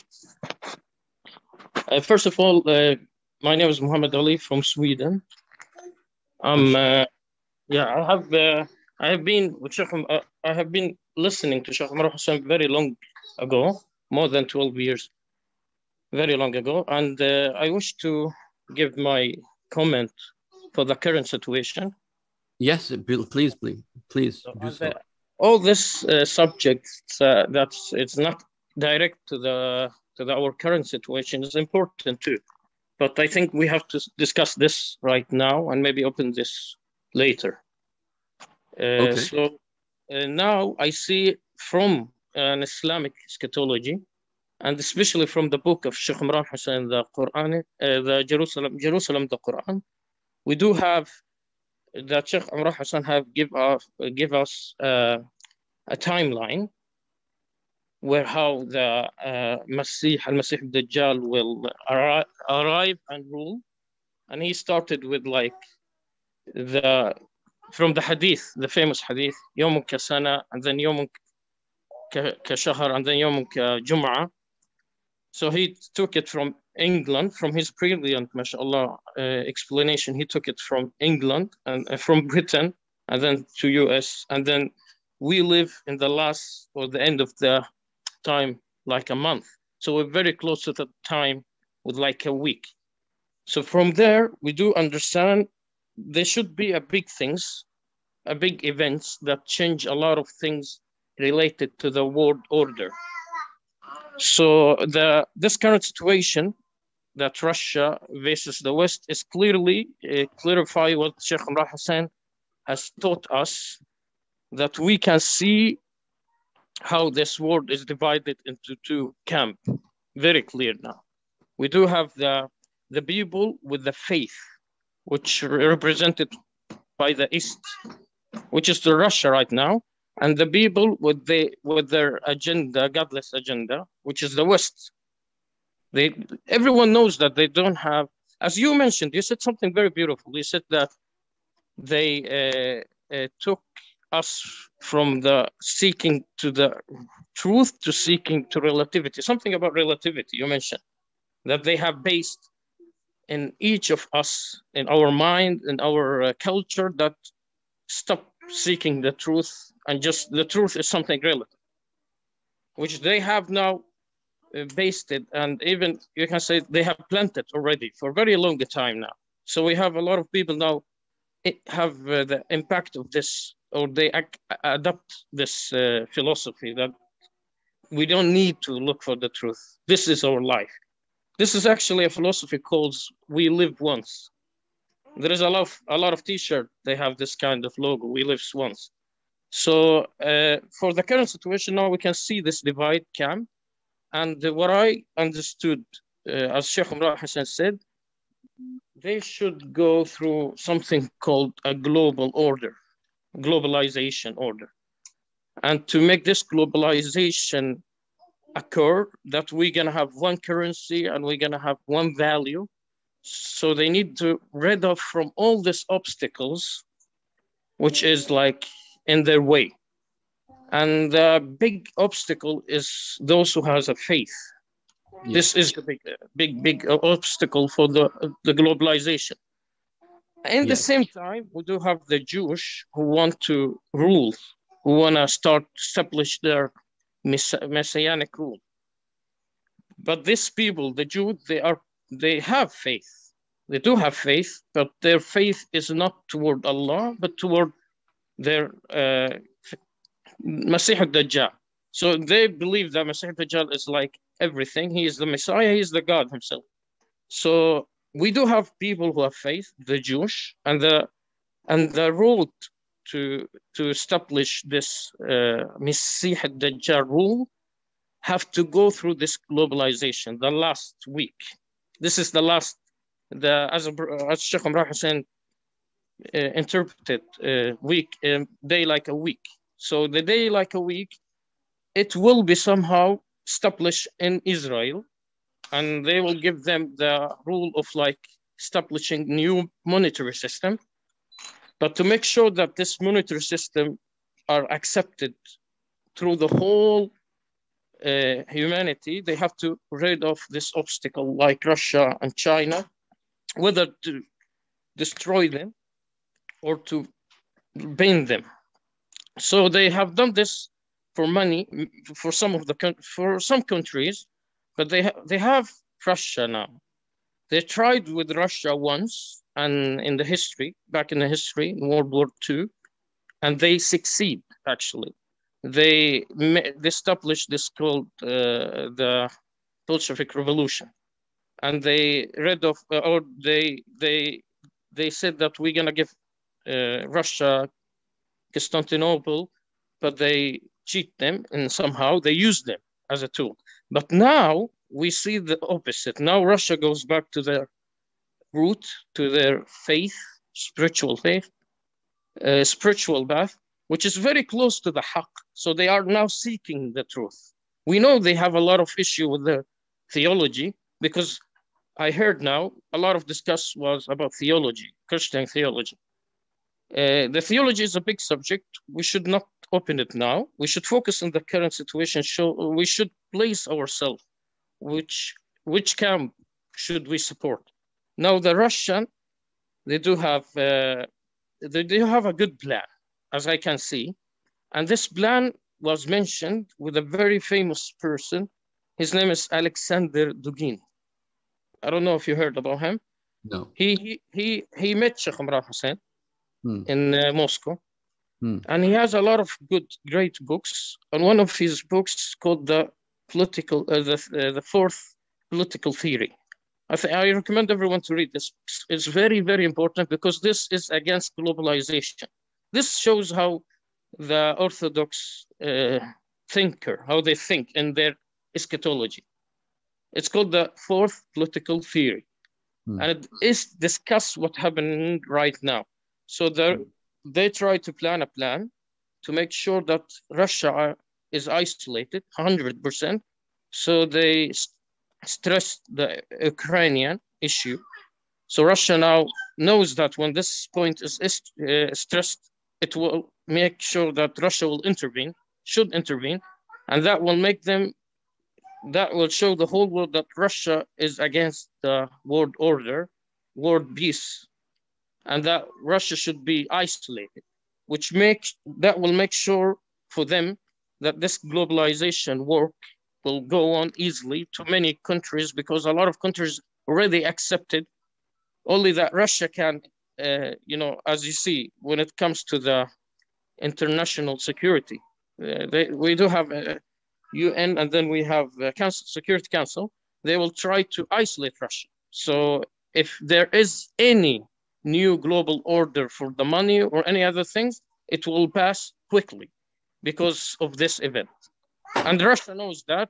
And I want to continue, but I will stop here because I think I talked too much. So I will leave other to interview. Okay. No, inshallah, I'll try to connect what you're saying with some of the ayat of Quran. Okay. Yeah, sure. So let's try to continue from here, because I want to make some points, and maybe I'm not going to have people's, because I want to continue with what I want to say also. So in order to understand the situation as it is occurring, one of the key questions to ask is the world, does Allah allow a uni or sole supreme power in the world?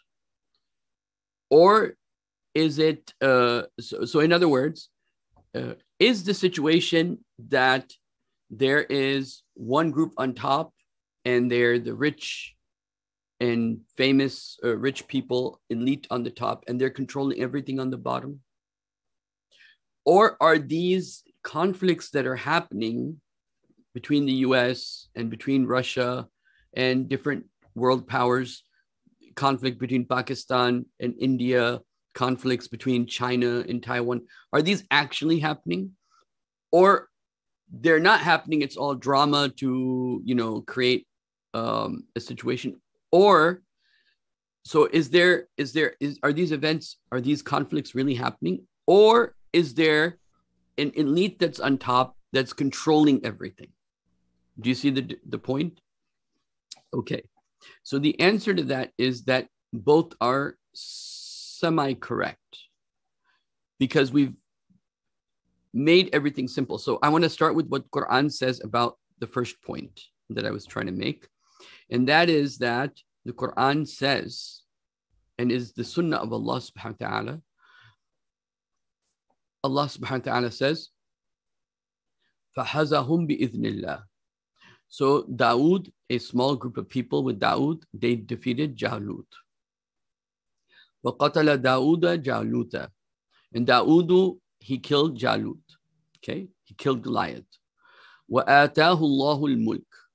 And those people that couldn't have even imagined that they would have power on earth, Allah gave them power on earth. He made Dawood the king.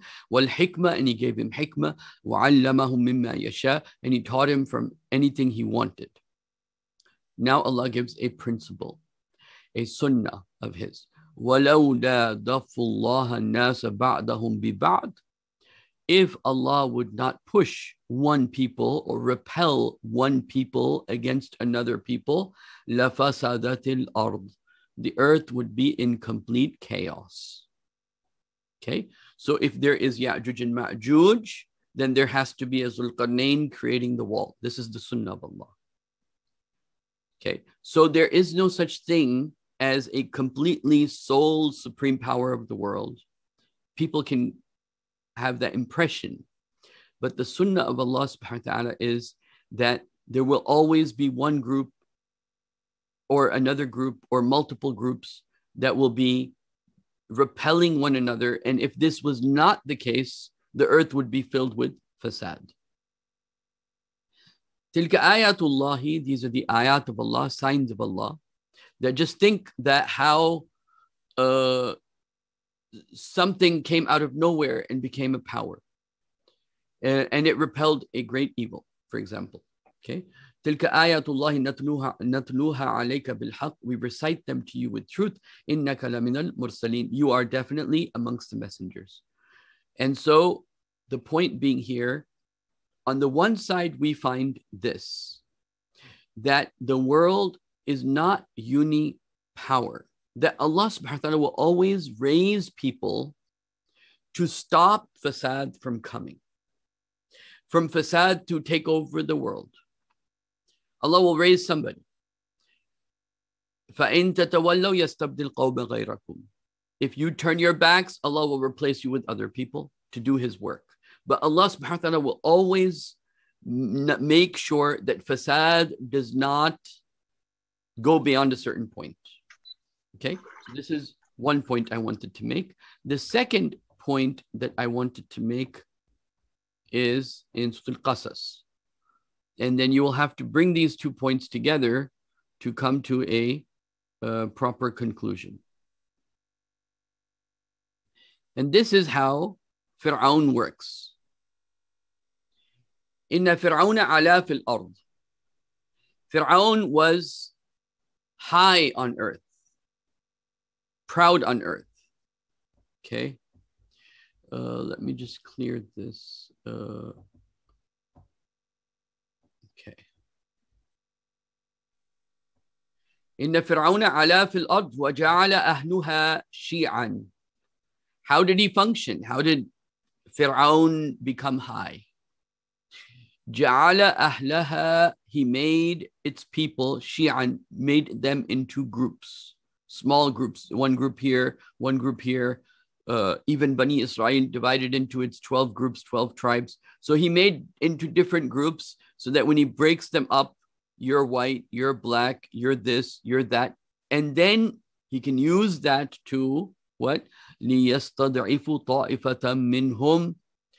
And so that he can have repress one of them, make one of them weak, وَيُذَبِّحُ, even to the point, even though there are more people of Bani Israel than the ruling tribe, which is the Qibti tribe, even though there are more of them, but he came into a power where يُذَبِّحُونَ أَبْنَاءَهُمْ. He was able to kill their sons. وَيَسْتَحْيِي نِسَاءَهُمْ. And let go their women. إِنَّهُ كَانَ مِنَ الْمُفْسِدِينَ. He was amongst the people that did fasad. What was his modus operandi? His modus operandi was that he divided them into different groups. Okay, he divided them into different groups. So now, what do we find in these two verses of the Quran? Yeah, that's right. Even feminism versus men, you know, all of that. It's all the gifts of England, you know, all of this. So Allah says, I will not let one group, and this is the same thing Allah mentions about the churches and the synagogues, that Allah subhanahu wa ta'ala will not let one group take over completely without there being, even if it is a small group of people on haqq, that will repel the fasad. And then the way of Fir'aun is that he stands on top. So over here, we're getting two different pictures. On the one side, Allah is saying there will be no sole supreme power. On the other side, Fir'aun, he was like a supreme power. He was like a supreme power. The way Fir'aun worked, now this is the point I want to make. It's very important to understand. The way Fir'aun worked is he divided his own people into groups. So, you know, you can say, you have the skull and bones, and you have the Freemasons, and you have such and such. They're all doing the same thing, but Shaitan doesn't put everybody in one group, because that is his way of control. Let me explain this way. I was at one time, maybe 20 years ago or so, studying Yasser Arafat or something about him, and I realized something in a conversation I was having, that he had so many different types of police. Like in America, we have the Homeland Security, we have the FBI, we have the CIA, we have, you know, the local cops, we have so many of these. Why? So that if one transgresses or one rebels or one goes into rebellion, you still have the others. Like Yasser Arafat, he would have this brigade, the Al-Aqsa Brigade, and then the cops, and then his special forces, and then another special forces. Why? Because if one repelled him, then he has the others too that he can use and control for his advantage. So what's going on here? Okay, what is happening is that the conflicts are real. The ideologies are real, meaning what Russia is thinking is real, what the conflict between, democracy versus socialism, the conflict between socialism or communism, democracy, whatever is real. The conflicts are real. It's just like, don't mind me saying this, but just like the conflicts between the Muslims are real. But on top, the CIA or some other hand is an agenda saying, oh, but see, he's a kafir. Oh, but see, he's a kafir. And see, he's a kafir. The conflict is real, but somebody is taking advantage of the conflict. Someone is taking advantage of the conflict. A good example of that is World War II, where the financiers on both sides were the same. The financiers for America, the financiers for Germany are the same. The same banks are financing both sides. And this is something that's not even historically debatable. This is like a fact. The side that was on both, the bankers were opportunistic. But do the banks control what people believe in? Do the banks control what the Allied forces believed in versus what the Germans believed in, or they had complete control of their thought? No. They're simply taking advantage, like Qarun. And one day, if I get a chance, I'm going to talk about this kind of like the Fir'aun versus Qarun versus Haman versus the magician, and how that plays a role in our society today. But the point I'm trying to make right now is simply that there's no such thing as shaitan or anyone having complete control. That doesn't exist. There's no such thing as, and sometimes, and I say this is very important to me, because sometimes we talk about the other side, the bankers, the Freemasons, or we talk about whatever elite groups, like as if they have complete control over everything. Meaning this is not true. It's just that there are people who take advantage of a situation. It's the illusion of control that they want us to even believe in. Okay, and so we should not believe that anyone has complete control over everything. And it's kind of like the other side of the same coin. And I'm gonna actually probably do a video on this. But the other side of the same coin is that we don't trust Allah, but we trust the Mahdi. And what I mean by that is we're waiting for the Mahdi to come and solve our problems, and we're not going to stand on our own feet. We're not going to bring ourselves to the point where we trust Allah, and that Allah then gives us the gift of the Mahdi. We're not going to do that. We're going to be in this romanticized world. And this is no different than a romanticized world in which we just hand over our psychological power. They have control over everything. So even the people that are believing that, okay, you know, there is a war between haqq and batil. There's a war between truth and falsehood. But end up handicapping themselves psychologically without realizing it at the deep subconscious level, that when you hand over all power to shaitan, you're like, oh, all power belongs to shaitan because, you know, they control everything. And so that's not how it is.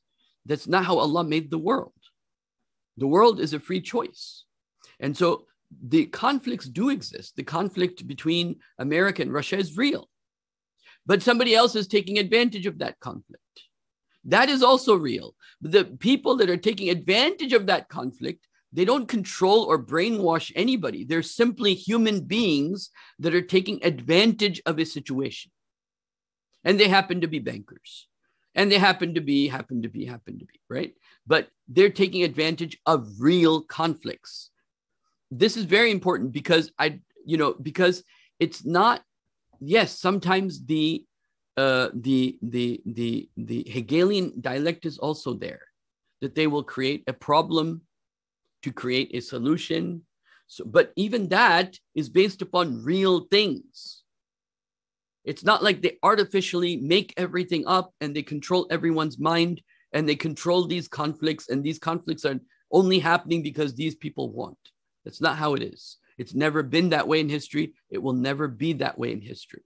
The way it is that the real conflicts exist, and there are people and agencies and powers and cults and whatever other bankers that exist that take advantage of that for their own personal gain. So is somebody going to take this conflict so whenever there's a conflict, somebody's going to gain. Is somebody going to try to take advantage of this conflict for their own benefit? Of course. Of course, somebody's going to take advantage of the conflict between Russia and Ukraine for their own benefit, or the conflict between the US and European Union and NATO and Russia. They're going to try to infiltrate and put in their own effect, what they want out of it, what the bankers want out of it, right? Maybe they'll fund the weapons of both sides, for example, like they did in World War II. But the point is a psychological point that I think is very important. Number one, Allah subhanahu wa ta'ala doesn't make anyone the supreme sole power of anything. It's because that's Allah. Number two, that Fir'aun operates by keeping the division, by keeping people in different groups. Fir'aun operates so he knows that if somebody is going to, because if you're following the way of shaitan or Fir'aun, you're going against your fitrah. So even amongst human beings, there are those people that are going to lean towards fitrah and those that are going to be affected or by their circumstances and go against their fitrah. Those people that lean towards their fitrah, then that's why he has to divide them into different groups in case these people who follow fitrah go in a different direction than what Fir'aun and his, and this is very important because of the body of Fir'aun coming out about 150 years ago, and as a sign for mankind for the events to come. But I'm not going to go into that.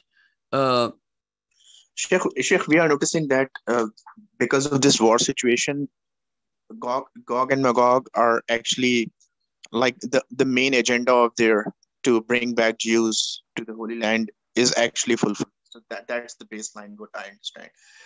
So since that is fulfilling as a result of this war situation, we are seeing Jews leaving Russia and Jews leaving Ukraine in abundance because of this war situation, and they are going back to Israel. So how is it that they are not? I mean, I do agree that they are not all powerful, almighty. They are creatures of they are human beings. Obviously, they are, but how is it that they still are able to make a situation and successfully able to make two countries to be in a conflict with each other to such an extent that they have started like a war-like situation? It's simply they try to create using knowing this is the ideology of this group, this is the belief system of this group. How can we exploit? Like, for example, do you think it's only Muslims that are pushing the idea of Sunni and Shia conflict? Or there could be a third hand? Obviously, they are a third hand. Okay. Does the conflict actually exist, historically speaking? Yes. Yes, it really exists. Then somebody is coming in the middle to push it and to make it happen and to make it a bigger problem than it is, and to mess up our priorities of what is really an important issue versus what is to somebody else's advantage. So the conflicts are real.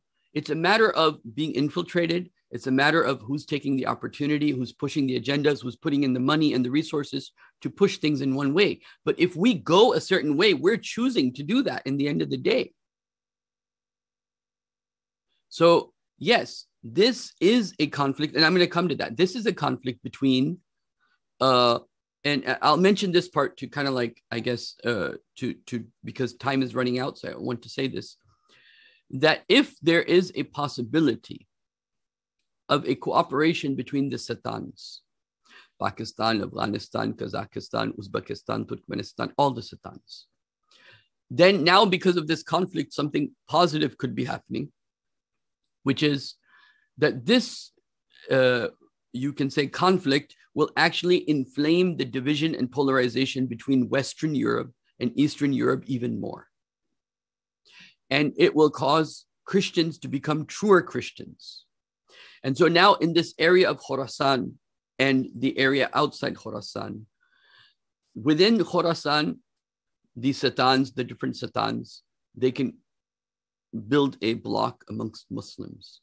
But now you have a situation where side by side, there is a block of East Orthodox Christians living alongside a block of Muslims. And they're also in different countries, meaning it's more than one country.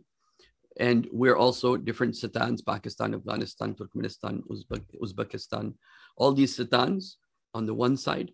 And then these Eastern Christian countries plus Russia with them. This can, who knows, in the future, become a very natural alliance, a very natural alliance.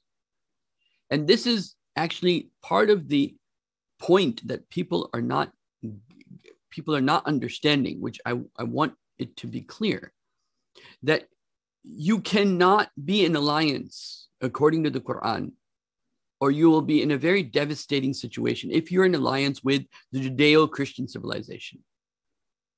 So there, in general, the principle in Sharia is what? You can make an alliance with anyone. Make alliance with Jews, make alliance with Christians. The Prophet never said, don't go to the Jewish market in Medina to buy something. He never said that. He said to the Muslims to have their own marketplace. But he never said, don't go to the Jewish. Muslims used to go to the Jewish marketplace to sell there too. In Medina, I'm talking about. The Prophet made alliances with Quraysh. The Prophet used to travel, wherever he traveled, he made alliances with all the people of whatever, mostly they were pagans, but he made alliances. You will not fight against us wherever he went. So in general, you're allowed to make alliances with whoever. Has nothing to do with your akhirah, has everything to do with our safety and our strength as an ummah in this world. And then the Quran now is telling you, but there will come a time where Judeo-Christian civilization will become one. And maybe I should talk a little bit more about this so that you understand. Maybe some of you are not fully there in terms of understanding what that actually means. So I'm going to maybe share with you one or two things and see how this inshallah ta'ala goes. But the Quran is clearly telling us this is the one alliance you cannot have. Islam has no problem with an alliance with India, for example, or with even China, for as bad as they are, right? So even with China. But with the Judeo-Christian civilization, the Quran says, better not do that. So now the question, if that's the point, then Turkey is in direct. Turkey is directly going against the Quran, because Turkey is part of NATO, and Sheikh Imran calls NATO as the military arm of that same Zionist alliance. Yes. Now, see, if I had time to actually say what I wanted, because I wanted to touch upon some very important points that have to do with this. Because if you understand the power structure of what's happening in the world with this alliance specifically. So now I want to show you, because this is important and I wanted to get this understood. So let me just share with you this. Just so that you all begin to understand this, I'm going to share with you two things. Okay. The largest Christian organization in America, political organization, political arm of Christianity in America, which is the largest organization in America. It's 70 million votes. 70 million votes. Okay. Now, this Christianity, okay, this is the website of the Christian Coalition of America. Okay, this is the strongest you can say political organization in America. It's a Christian organization. But now let me show you something that will maybe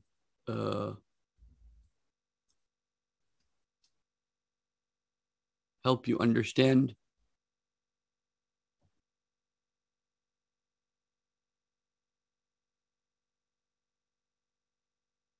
Okay, so you see that?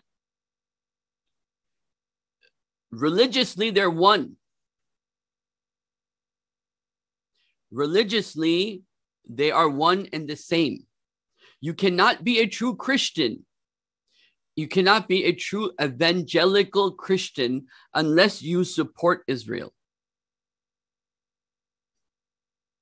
Now, let me show you point number 2 here. Is everyone watching this? Is everyone can see this? Yes, sure. Okay. Yes, Sheikh. The Christian Coalition of America is committed to the peace and security of Israel. That means we must not allow our leaders to put America in a position of weakening Israel in the face of those who are committed to its destruction. And it continues. Okay. This is part of, let me put it this way. This is part of their aqidah. And this is their fatwa. And there are some Christians that are against this. But majority of the Christians, what Sheikh Imran Hussein calls Santa Claus Christianity, right? This is Santa Claus Christianity. Because this is not real to itself. It's not true to itself. The true Christianity would say, we are not Jews. And Jews that are true to themselves will say, we are not Christians. And we're not one civilization. This Christianity, okay,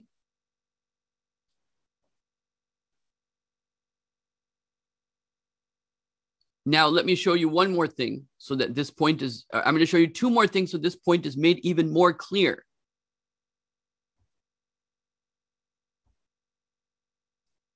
Let's see if I can go to, you know how the whole world has been screaming Osama bin Laden, Osama bin Laden, Osama bin Laden. Let me show you the real Osama bin Laden today. Okay. His name is Pastor John Hagee.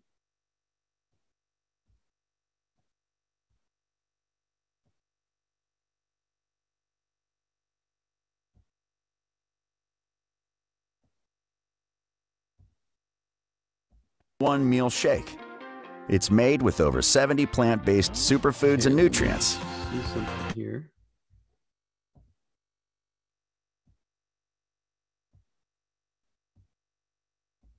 Delicious meal. Cheers! Oh, yeah. Just Water, 2 scoops.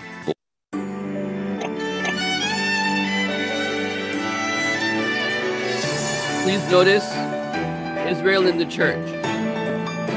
To go into his house and to pray for that sick servant. Jesus broke the law of Moses. With Fundrise, you can invest here, from there, or there, from here. Went in and prayed for the sick servant. The sick servant was miraculously healed This because man, a Gentile did something. This man, his name is John Hagee. If there's ever been a terrorist, it's this man. He is the Mufti Azam. You know what Mufti Azam means? The biggest Mufti. Okay? He's Mufti Azam of America. You guys don't know about this because we're not aware of what's happening in the Christian world. Okay? This guy says, if America dies, let America die. But we cannot let Jerusalem die. We cannot let Israel die. To bless the house of Israel. Point, this church for 40 years has been doing things to bless the house of Israel. Every one of you who sit in this room are scripturally qualified to receive a miracle in your life. If only you will ask for it, God will grant it.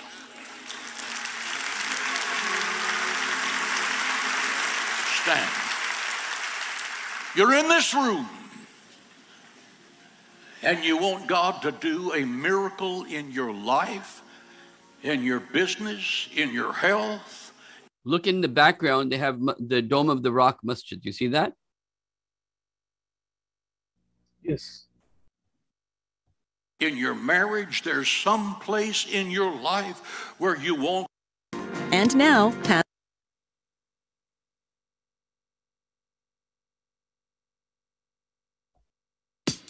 With Fundrise, you can invest here, from there, or there, from here. And do you know what that promise is? That promise is you, your children, and your children's children.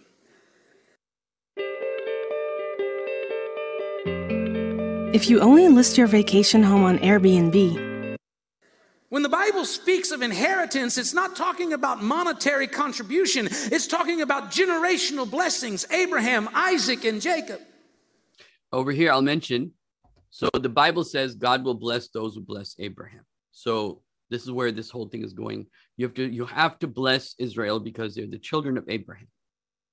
Okay. And this is the new kind of like the Christians, where Christianity and Judaism meet is that Christians feel obligated to be nice to Jews because Jesus was a Jew. Number two, they're the children of Abraham. And because they're the children of Abraham, they have to be nice to them. They have to agree with them. They cannot say no to them at any cost because they believe America is blessed as long as we bless the children of Abraham. And the minute we stop blessing the children of Abraham, America will no longer be blessed. And this is the theology that's being thrown around in America and all the Protestant England, America. This is how they're used. And who is taking advantage of this theology? Yeah, of course, she's with Fox News. So this is how, this is this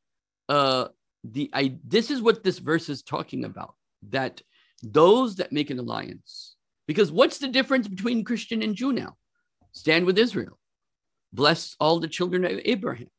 Well, to them, these white folks, they're all children of Ibrahim. And to them, these white folks, they represent Jesus somehow, right? And so then they have to do whatever these white people want because they're literally representatives of God on earth to them. And their own Bible is saying these are the chosen people of God. So how can they forsake them?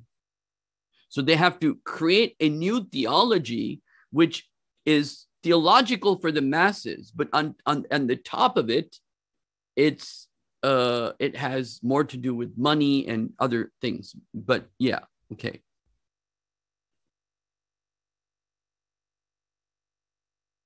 So, okay. So what was my point? My point is, okay, the other thing I want to share with you is this is a side point, but it's important. And that is that how much these people are getting ready to, because of their eschatology, how much they are getting ready to fight against Muslims. Okay, so I want to share this to you also. Let's see if I can show this. So you're at the age now where you may start feeling certain urges to buy things at full price. But thanks to Amazon's low-priced everyday essentials, you can practice safe spending. I'm glad we had this talk. This is a sick old world. Kids, you gotta change things. Boys and girls can change the world? Absolutely.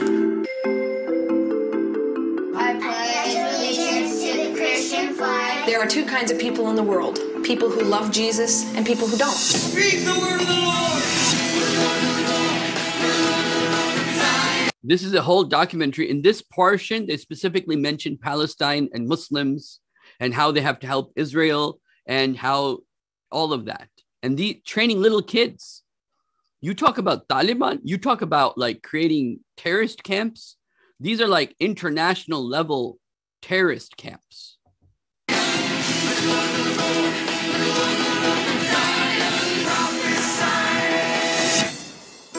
Where should we be putting our focus? I'll tell you where our enemies are putting it. They're putting it on the kids. How long have you been a Christian? At 5, I got saved. Yeah? Because I just wanted more of life. You go into Palestine and they're taking their kids to camps like we take our kids to Bible camps, and they're putting hand grenades in their hands.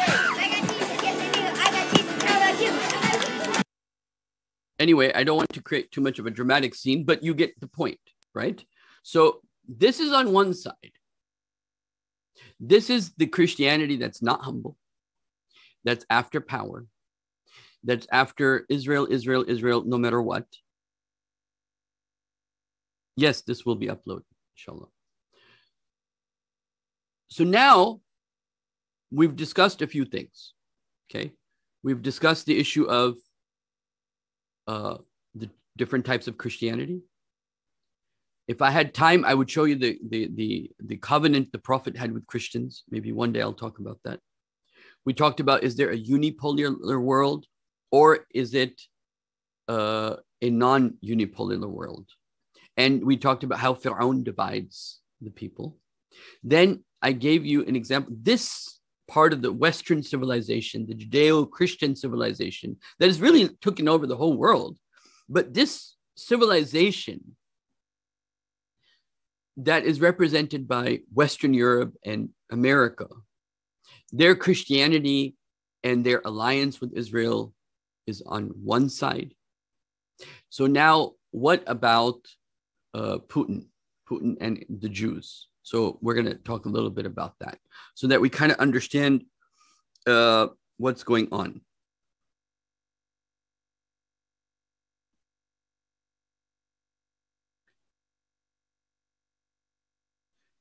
All right. So I want to, let's see if I can show you this.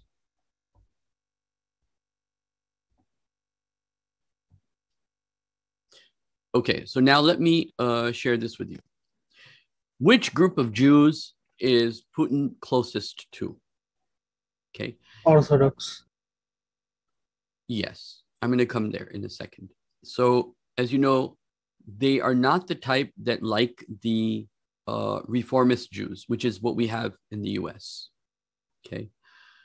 So they are Chabad. And you have to remember, the third most spoken language in the state of Israel is Russian, because most of them Jews are from Russia. Let me also mention the Bolshevik Revolution, the Russian Revolution, was not a Bolshevik revolution as more it was a Jewish revolution. You had the Christians that were the peasants, and you had the Jews that were rich, and they had and the peasants had their king. They got rid of the king, and the Bolshevik revolution was when a group of Jews, the majority of the people in the party were all Jews. You have to understand this history. And then these Jews, they took over Russia and created the USSR. And the Christians and the Muslims inside, who were of the majority population, were told what? Forget about your religion. Religion is the opium of the masses. Forget about religion. And so it came to a point where Jews started to leave Russia. And just like when British left places like, I'm going to give the example of Pakistan, or they left Egypt, or they left any Muslim lands, they divided it in such a way that was against the natural circumstances. So, for example, they divided Pakistan in such a way that other Muslim that were around, like Kashmir and stuff, they were not part of Pakistan. Egypt was divided in such a way that people that are in the south of Egypt are really, they're with Sudan. Okay, you get what I'm saying? When this group, and if you listen to Putin's recent talk, which I wish I could just do a whole talk on his talk, because I would say that if you listen to his talk, you would realize that there's no one more intelligent than him amongst these silly leaders. He has a good understanding of his own history, his own situation, so on and so forth. But I'm not going to go there right now. All I want to say is that the USSR was a Jewish coup of Christians, primarily.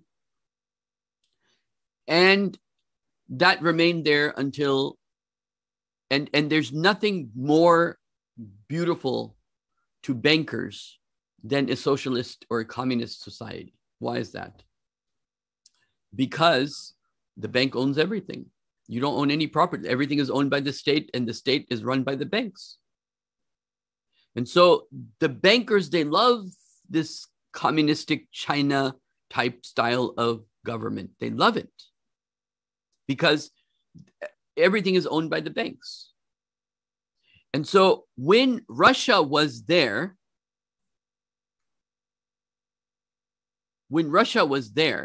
yes, inshallah, I'm planning to, unless something goes wrong, but I'm planning to. When USSR was there, then, as you know, the Quran says what? They will not be allowed to Jerusalem until Ya'juj and Ma'juj come, and they will come from every elevated place. So from the north, they come first from Russia, they come from the north to Israel. And then from Ukraine, they're going to come to Israel. And then all these European countries are going to come from the north, from the elevated place, they're going to come down, right? So that's one way to understand this verse of the Quran, one way. But the point is that this was a Jewish coup. And when it collapsed, it divided Russia in such a way that was not, they have family members in Russians have family members in Ukraine. Ukrainians have family members in Russia. What they will not tell you is how many people in Ukraine want to be with Russia. They won't tell you that. And so this was an abnormal division. Number one. Number two, if Mexico, which is right under the US, if Mexico made an alliance with Russia and they became part of another organization, instead of NATO, call it ADO or whatever, Beto or whatever. They made some other alliance, right? And the USSR sends its military to Mexico right under the US.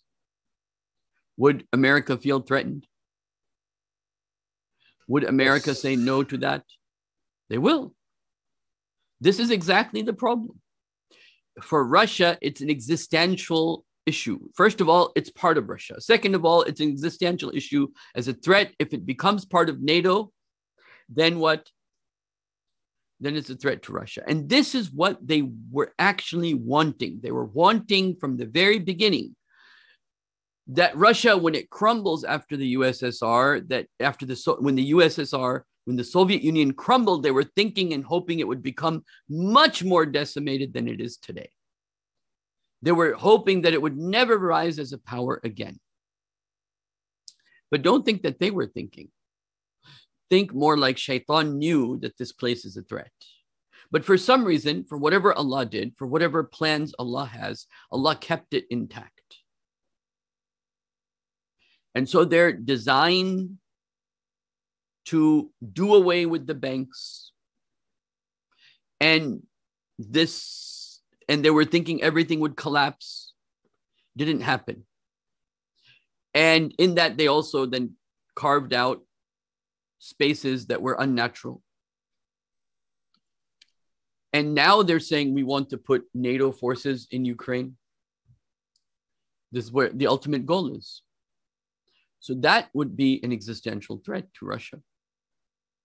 But that's not the only. And this is the very key point that I wanted to share with you. I wanted to share with you some important points that you need to keep in mind as we proceed forward on this discussion, because we're still talking about Putin and his relationship with the Jews. I'm going to come to that in a second. But first, I want to show you a few things. Number one,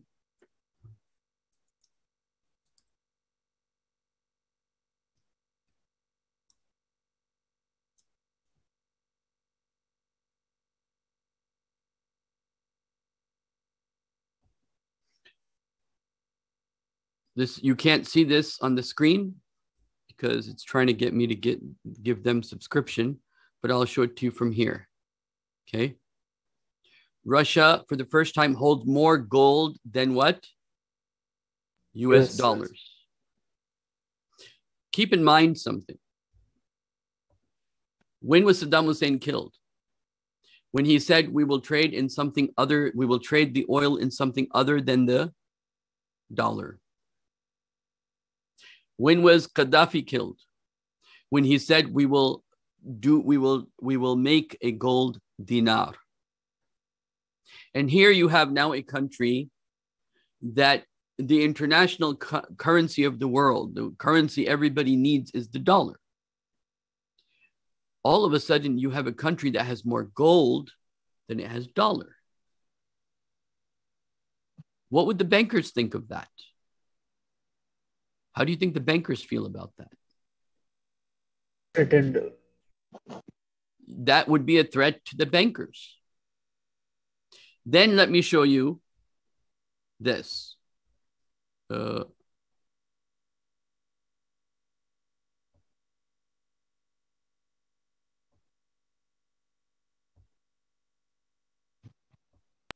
I showed this in my discussion here.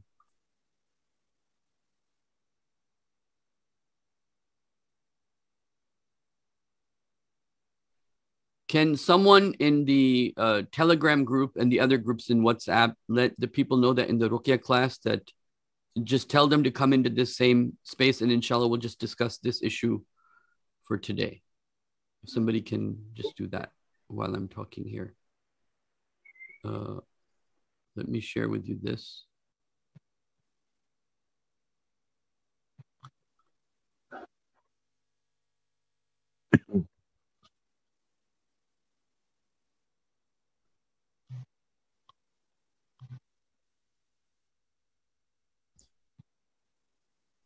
See now how they control the world. The UK is sanctioning 5 Russian banks. You see, as long as you work on paper money, they have your control. The UK is sanctioning 5 Russian banks, such and such and such, and 3 oligarchs. Pretty tepid, if you ask me. The oligarchs have been on the UN sanctions list since 2018. Meaning what? That how they have control of who rises and who falls is by control of paper money. Turkey, not long ago, had more surplus of money, and today it's in debt. Before that, Malaysia had a lot of money and investors and a lot of paper money, and then they brought it down. As long as you have paper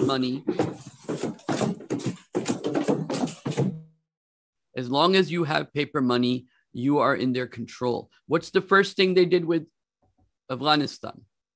Froze what? Their paper money. Now let me show you this.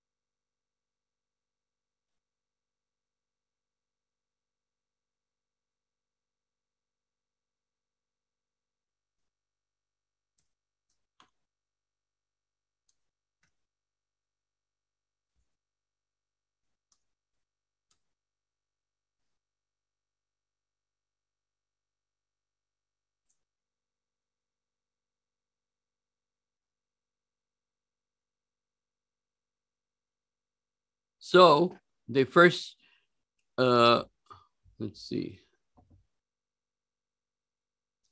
SWIFT access.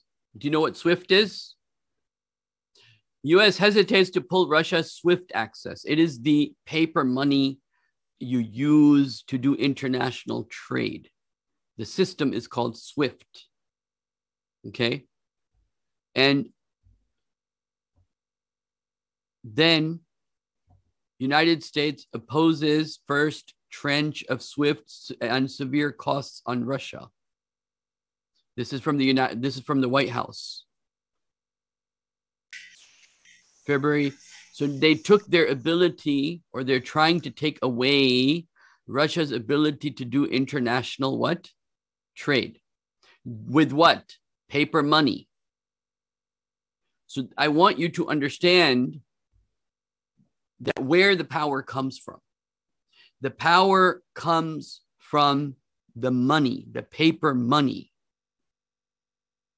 So now, another question when it comes to Putin before we talk about the Jewish question. One of the criterias or litmus tests, you can say, that we have to see who is closer to the truth and not closer to the truth is who was where during the pandemic. Who bought into the pandemic plan completely? One group of people. And then those people in the middle who went with the plan because the whole world was doing it and you had to do it anyhow. The whole world was doing it. So they went with the plan but never really enforced it in any real way. It's just there. And then those people who opposed it. The people that opposed it, we know that they're not part of this alliance. And many of them ended up having heart attacks or something weird. I'm saying that we can use this pandemic as a criteria of truth and falsehood. Why? Because the Prophet said, sallallahu alaihi wasallam,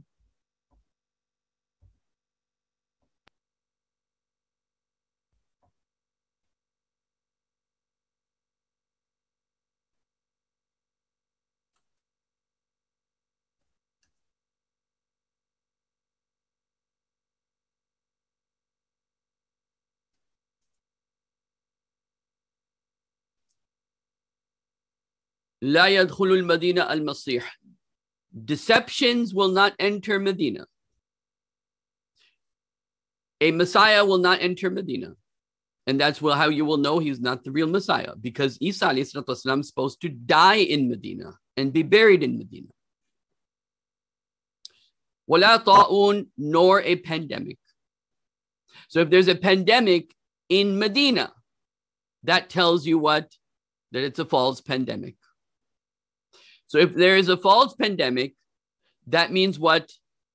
That Dajjal at some point is going to create a false pandemic that will go into Medina. Or somebody's going to create a false pandemic that's going to go into Medina, and people in Medina are going to think there is a pandemic.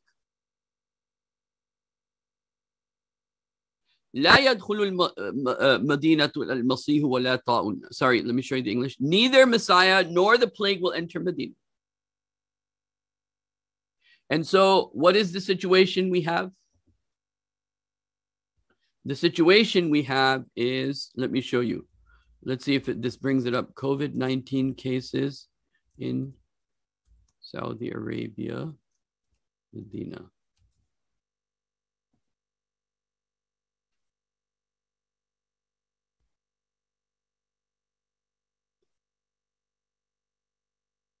So this false plague that has entered Medina, which the Prophet said it would not, those people that align themselves with a false plague are playing into the hands at the very least with who? What's the result? The connection between the plague and Dajjal. And so one criteria we have is to ask that, did Mr. Putin fall for or go with this false pandemic? What was his stance? This will tell us something about Putin. Now, remember, there are two different things we're dealing with. I don't care about Putin, because what is more important to me is the spirit and the heart of the people as a whole. But I'm asking this question so that maybe we can have a frame of reference of how we can judge the world in today's world. One of the criteria the Prophet gave us indirectly. Yani it's not what we call qatiyun nafs, it is more like hisharatun nafs. It's pointing to something you can now use to the text. The pure Islamic texts are pointing to something you can use to see who were the people who went hook, line, and sinker with Dajjal, and who were lukewarm, and who were like, no, this does not make sense. And so if we look at Russia and its response to the pandemic, you will find this. So this is the first question, and trying to understand. So there are two questions I'm trying to answer. The first question is, what is Putin's relationship with the Jewish people? Considering that the whole country had a large number of Jews, which is the third largest speaking language in Israel right now. So he had to have some relationship. It's like you cannot say the Prophet was sympathetic to Zionism because he had an allegiance with the Jews of Medina. You cannot do that. He had a human relationship with them. So the question is there a criteria within the Quran and the Sunnah that gives us a litmus test by which we can then determine, is this a human relationship he has? Or is this something more than a human relationship he has with Putin? Meaning Putin has with Israel. Okay, so now let us first deal with the question of the pandemic as a measuring stick of who is with the alliance of the deception that Dajjal is going to throw at the people. So let's look at what is going on with Russia with the pandemic.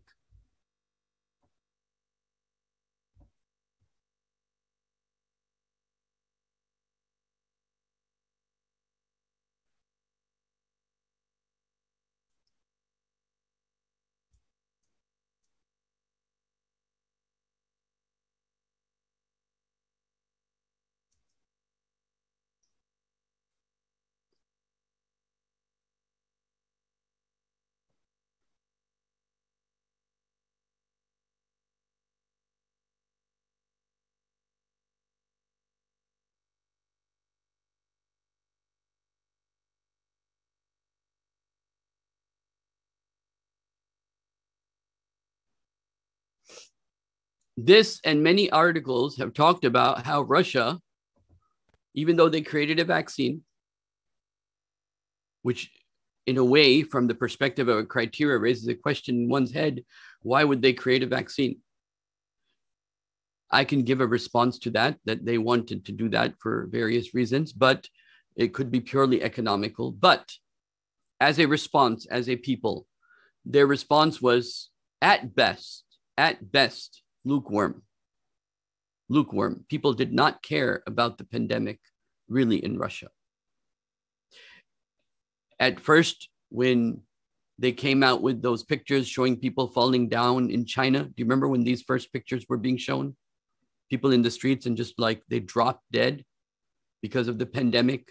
And then it was spreading around the world. At that time, in the beginning, Russia gave us a natural reaction that was kind of like, okay, this is serious. We're going to take this seriously.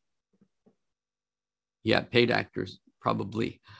But the point being that in the end, Russia didn't care, their response as a people was at best lukewarm.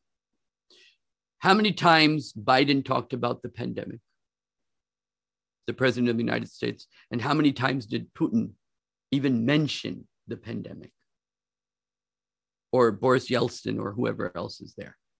Those people that talked about the pandemic and pushed the pandemic agenda, they're in with alliance with the deception of Dajjal. Those people that gave a lukewarm response and didn't talk about the pandemic, there is a greater chance, I don't know anyone's heart, there's a greater chance that they may not have completely bought into the idea. I don't know. This is if we use this as a measuring stick. Somebody can do proper research on this question. I just gave you the measuring stick and what I found. Somebody can use the same measuring stick and come back to me and say, nope, Sheikh Omar, based upon this hadith and the measuring stick it gives us, Putin said this and he said this and he said this and he's completely with this, he's completely part of this charade. It's possible. Number two, let us look at Putin's relationship with the Jewish community.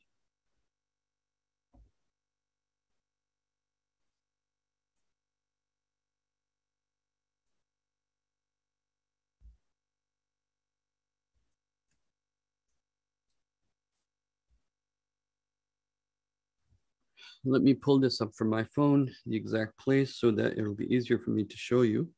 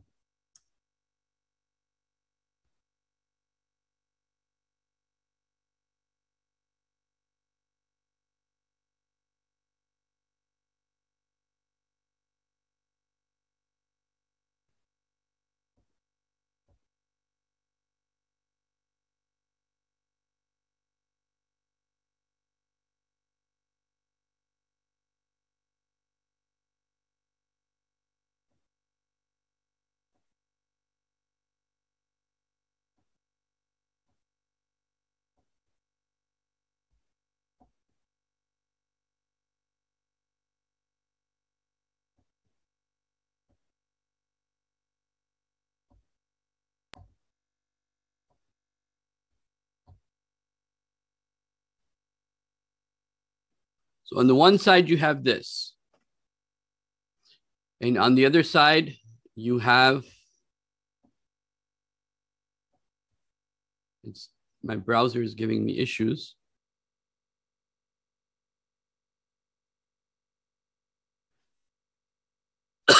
the American Jewish Committee says Putin's comments on Jews like protocols of the elders of Zion.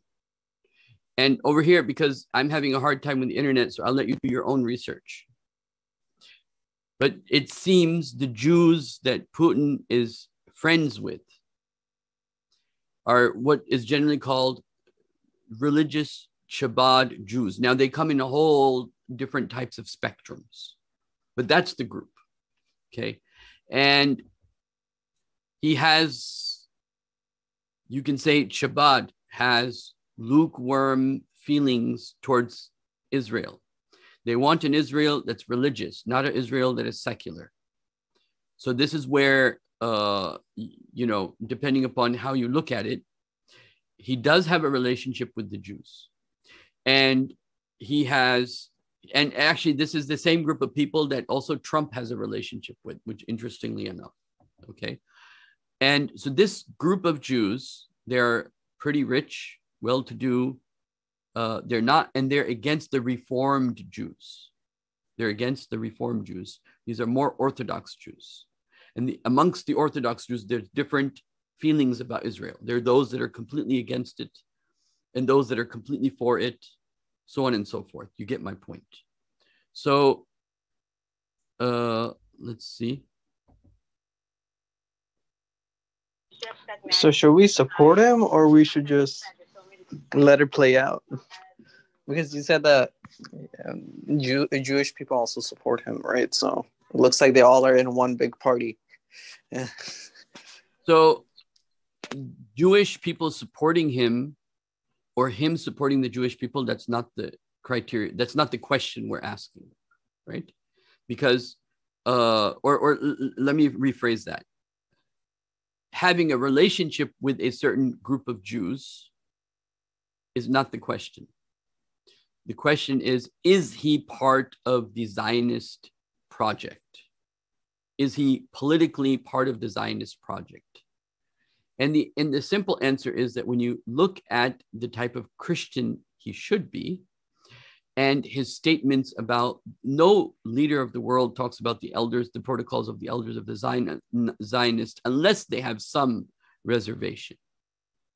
And he's friends with the Jews that are very critical of Israel. So, yes, there's no final word on Putin. Time will tell us more.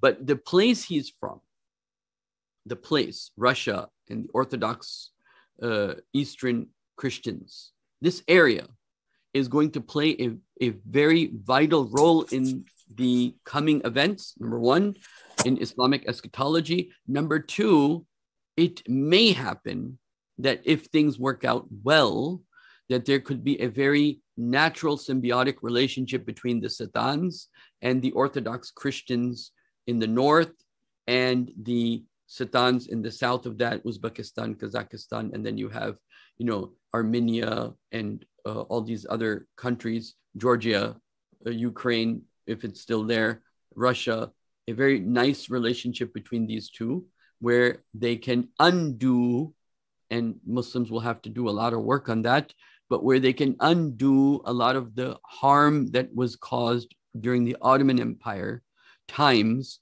by having this relationship. The Greeks, for example, the Greek people, they have a lot of resentment. So this will give. Now, Ukraine, the leadership of Ukraine right now represents or is in cahoots with who? With the NATO and America. And so the leadership right now represents this.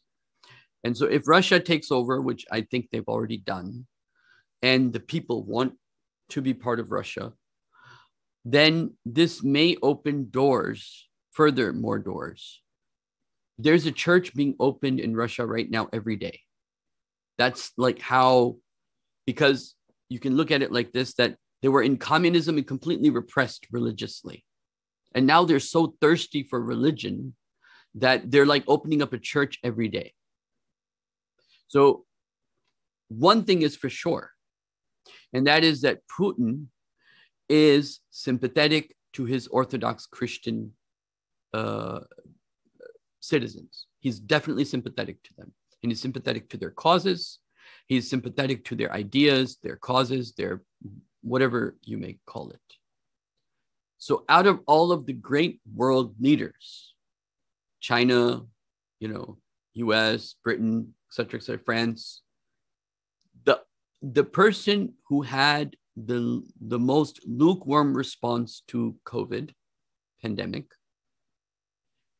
and the person who has the most relationship in terms of people, because Russia was all Jew, but has not stood up for Israel the way America or any of these other countries have stood up for.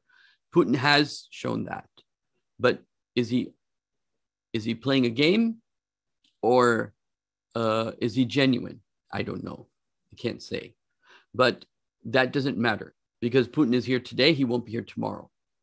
And what will be tomorrow is a different Russia tomorrow.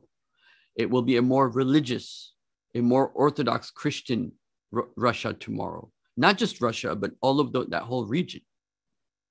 And so Muslims have a good chance of building this relationship. And we shouldn't, based upon a hadith of the Prophet ﷺ, that we will have an alliance with them and then we'll end up fighting with them and they'll end up killing us because of this fear from this hadith, that we should not move forward.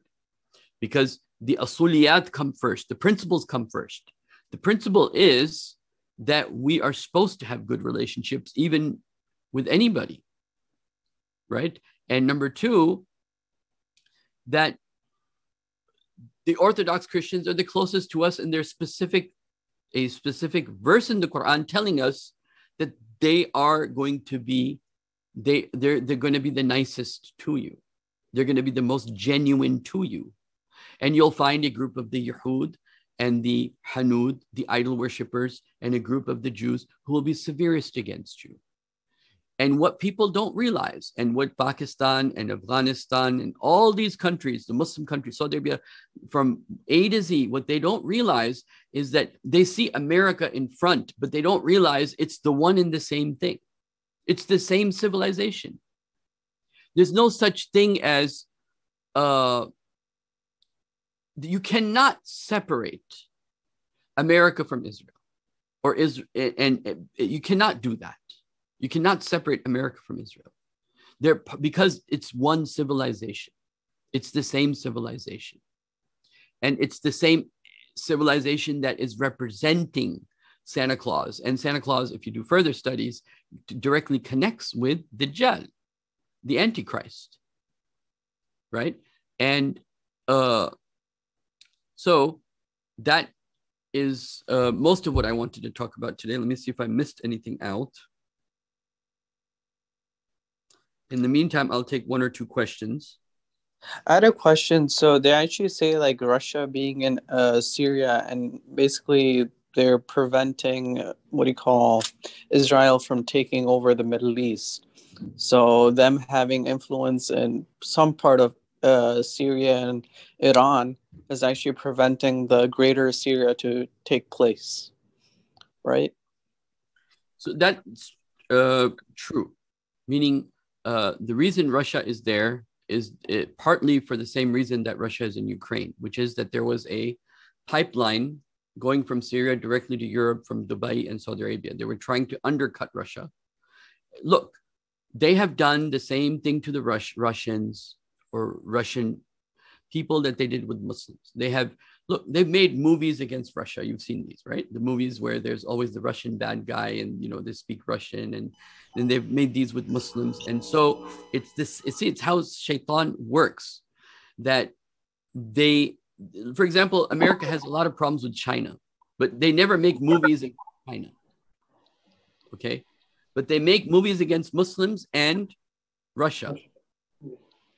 Nowadays, Why? they are having the agenda of like. And if I may further this, I know it's getting late, but if you don't mind, I just want to show you this verse of the Quran that will shed a little bit light on this one point that I want to drive home.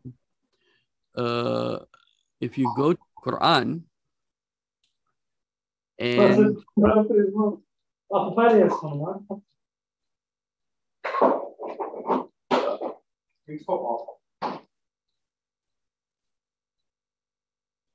Okay. I need to get ready for one. You'll be the thing, engineer. You'll be the thing. You'll be the missile. All right. Bismillah.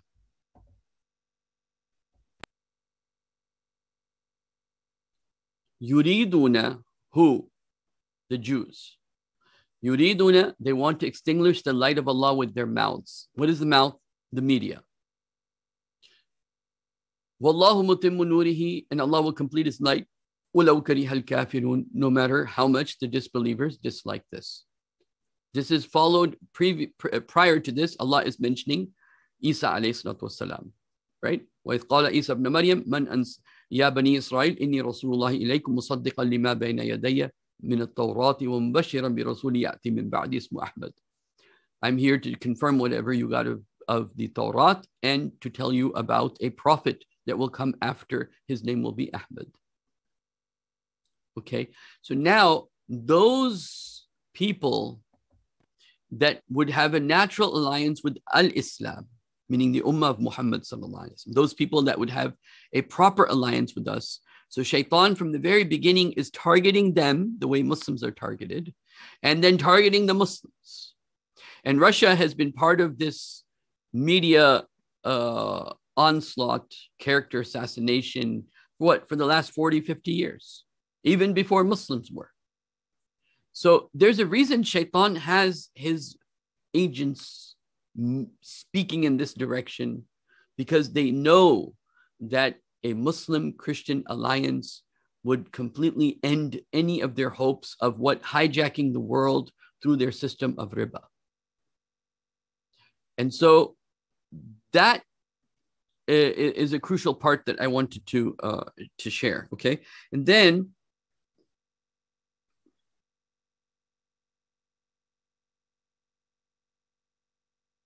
I think that's enough for today. I had a few other things in my notes, but it'll get too long if I go into those. I'll take like a few questions, and then inshallah ta'ala we can end.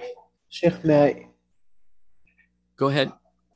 Sheikh, I saw a video of yours saying that 45 tasks to do before Mahdi. And it was only very, 45? mashallah. I actually added, 45 I got in the video, and I added to about 3-4. In that you mentioned about the study of the medicine, which one, the herbal medicine. So I am 19 years of age. I am studying for my medical entrance exams in India. So I have to get to the university for that, by giving that exam and qualifying in that exam. So I want your opinion, in which degree should I pursue? Like the Unani, in India we have these different degrees, right? The allopathic MBBS degrees, or we have the Unani, we have Ayurvedic, we have homeopathic. Which one do you recommend for me? So this is a very tough question. I don't have an answer. Assalamu alaikum. Please, may I clarify this? Yes. As Brother Hussein, Assalamu alaikum. Say, I will suggest that you focus more on naturopathic medicine. You're a doctor of naturopathy. But there you go. I suggest that you don't do it. I suggest that you don't do it from US. You can do an online course from US. Sorry, don't do it from India. You can do it from US or any other country. That will be better. I didn't hear the name properly. Which one you said? It's a doctor of naturopathy. Doctor of naturopathy, study of, and very soon, inshallah, we'll be launching doctor of Islamic medicine too. So you can focus on that. That's the future.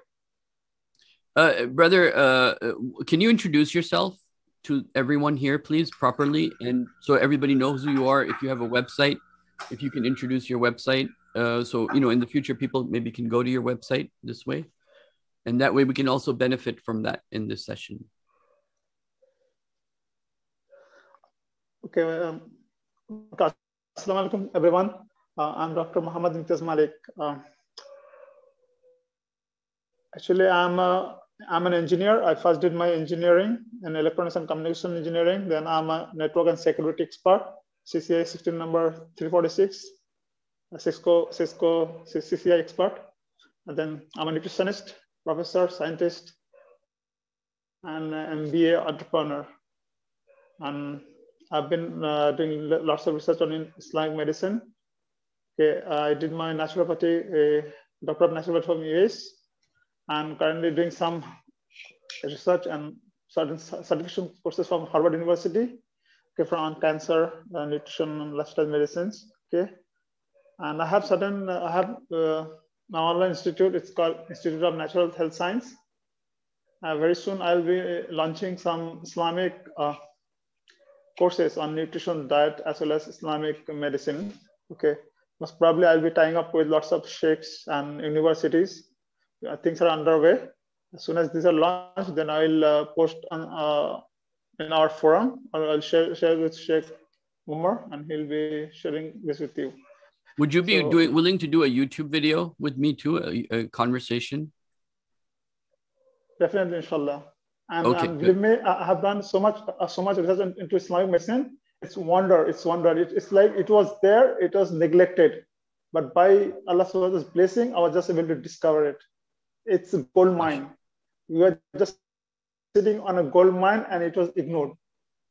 I have studied allopathic, naturopathic, Ayurveda, traditional Chinese medicine, homeopathy, whatever you said. But when I came to Islamic medicine, I came to know that this is the best. And it has got answer to everything. It can cure all diseases.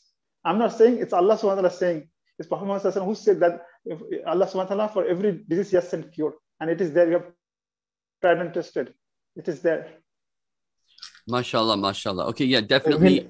Please will I be able to get the website if I search Institute of Health Science? Or how can I get your website? Can you post it in the chat? It's Institute of Natural Health Science. Okay, I will post it in the chat, or maybe in the group very soon. Sure.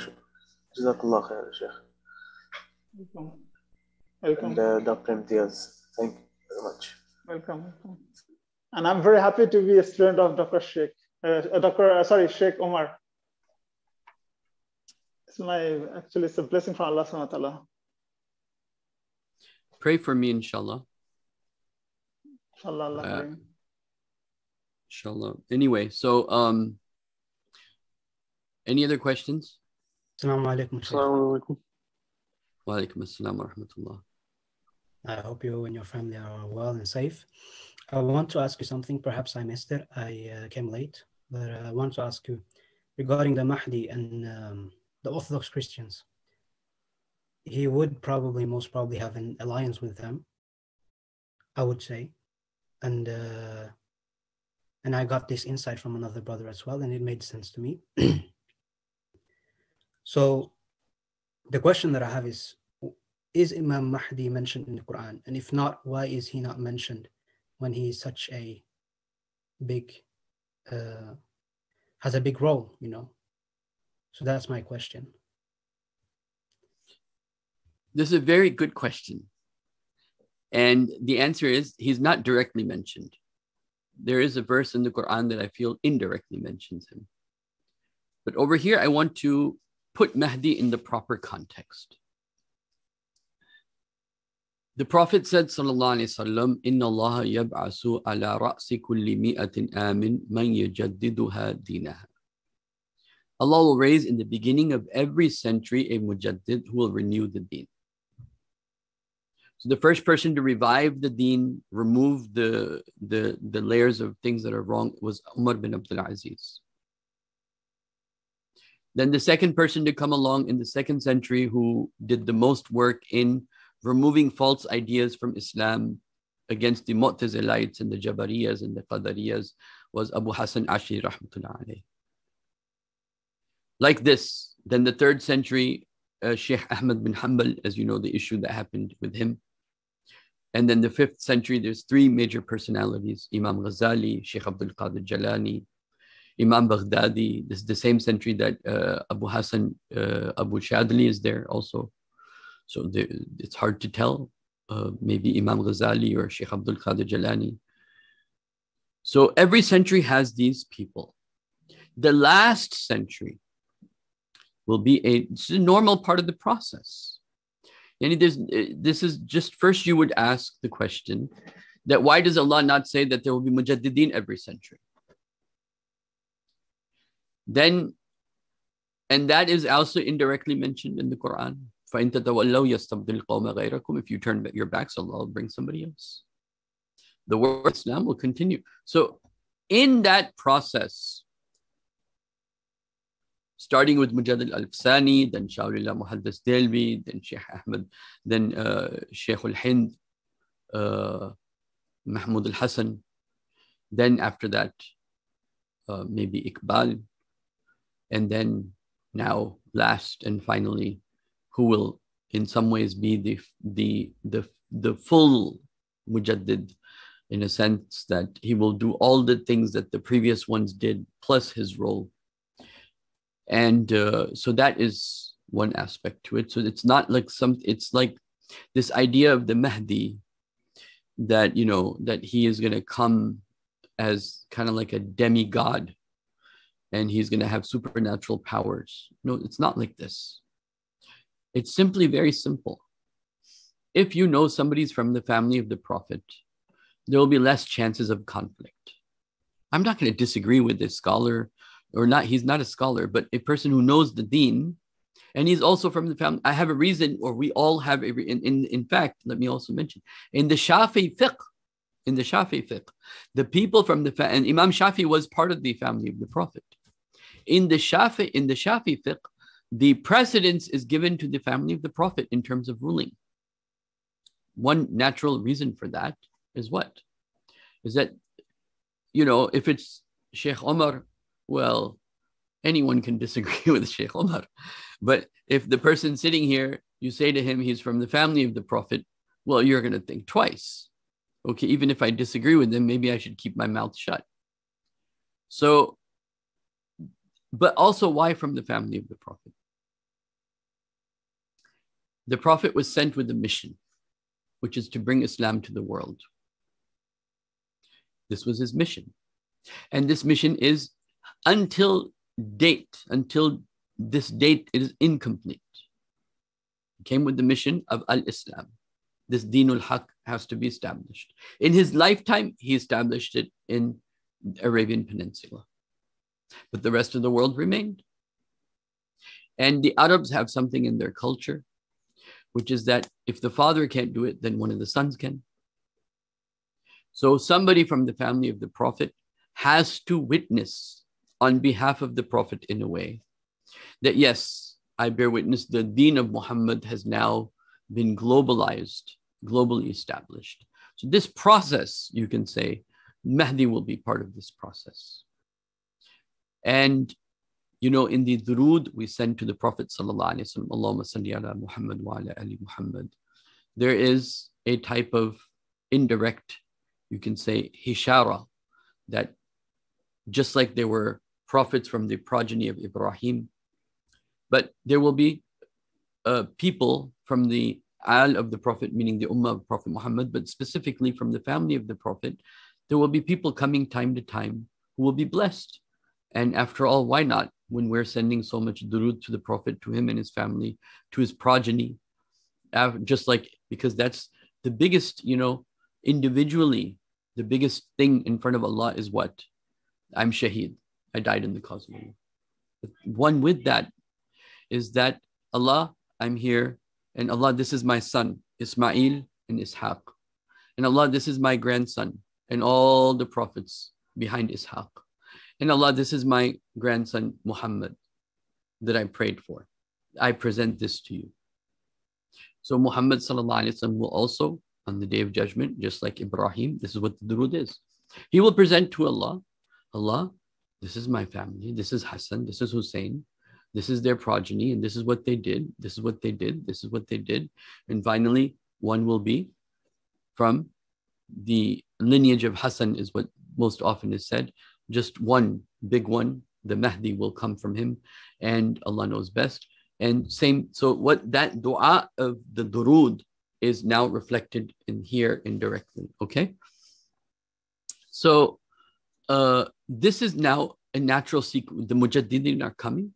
They're not mentioned in Quran, but Quran gives you an indirect hint to it. And then there is one verse of the Quran that's also indirect, but is interesting.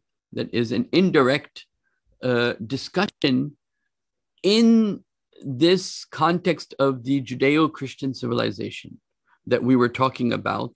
And since you mentioned it, I'll mention it to you and show it to you and show you how strange this is, this particular verse of the Quran, as if it is talking about the Mahdi, but it is not qat'i. It's not saying it's talking about the Mahdi. It is not definite. There is a level of assumption and a level of interpretation, ta'wil, that is required here.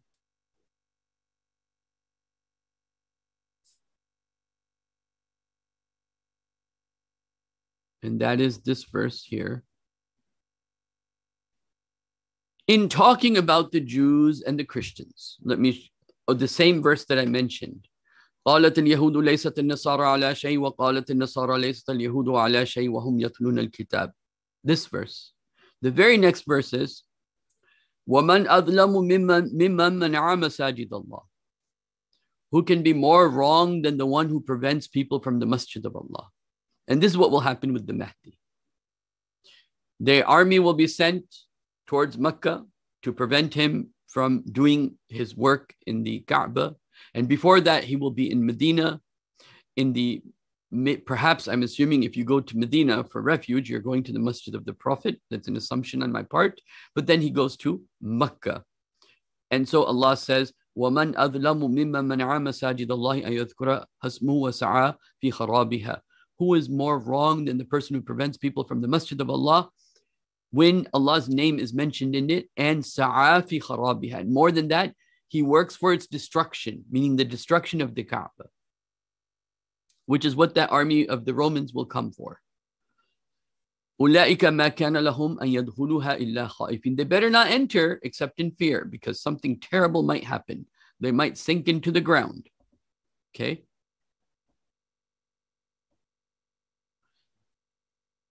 لَهُمْ فِي الدُّنْيَا خِزْيٌ. And it will happen, because for them is humiliation in this world. وَلَهُمْ فِي الْآخِرَةِ عَذَابٌ عَظِيمٌ. And for them is a punishment in the hereafter. And then, referring as if to the Christians, Allah says, وَلِلَّهِ الْمَشْرِقُ وَالْمَغْرِبُ. And for Allah is the east and the west. أَيْنَمَا تُوَلُّوا فَثَمَّ وَجْهُ اللَّهِ إِنَّ اللَّهَ وَاسِعٌ عَلِيمٌ. Allah doesn't need a qibla, but Allah is going to protect it. From who? وَقَالُوا اتَّخَذَ اللَّهُ وَلَدًا. And they say Allah has adapted a son. سبحانه بل له ما في السماوات والأرض كل له قانتون بديع السماوات والأرض وإذا قضى أمرا فإنما يقول له كن فيكون. When he has decided something, he only says be, and it is. So in here, this is not qatiyun nas. This is not definite. Okay, but there is isharatun nas is there. The ishara that what is this talking about? Jews and Christians and coming to the Masjid of Allah and destruction of a Masjid of Allah, meaning the Kaaba, and referring to the Qibla to make sure that the Masjid is understood as the Kaaba. What is this referring to? A ta'wil could be made. This is being referred to the of the Mahdi being in the Masjid and people trying to prevent him from being in the Masjid, which operations for that have already begun, especially with this COVID situation. Okay, so I hope this answers the question that the brother had about why Mahdi is not mentioned in Quran. He's not mentioned in Quran because he's indirectly, you can say, mentioned in different places of the Quran, like I mentioned. And so he's part of the Mujaddidin of Islam. He's part of the Durood. He's the response. He's one of the responses to the Durood of the Prophet Sallallahu Alaihi Wasallam. And like this portion of the Quran that I showed you is an indirect indication of something like that, like him. So I hope this answered this question, inshallah ta'ala. Yes, thank you. I wanted to also, the reason that I brought up his alliance with the Orthodox Christians, what are your thoughts on that? Well, as you know, the army that will come to help the Mahdi will come from Khorasan, and it is very likely and may become necessary that this army from Khorasan will be in touch with its Christians in the north, and therefore will already have an alliance with them and may work out some sort of alliance with the Mahdi. Jazakallah khairan.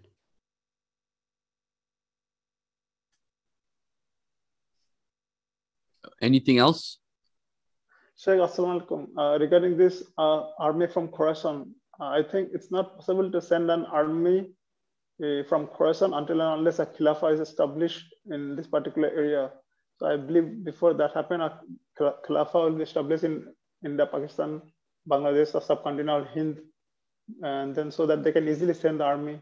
Otherwise, if you have it can also be Uzbekistan, could be Tajikistan, but yes, I feel, this is what I feel, okay, that when the nation states fall, people have no source of unity at that point. Because right now, what unites us? The government, the secular system. That's what keeps us together. If the system falls,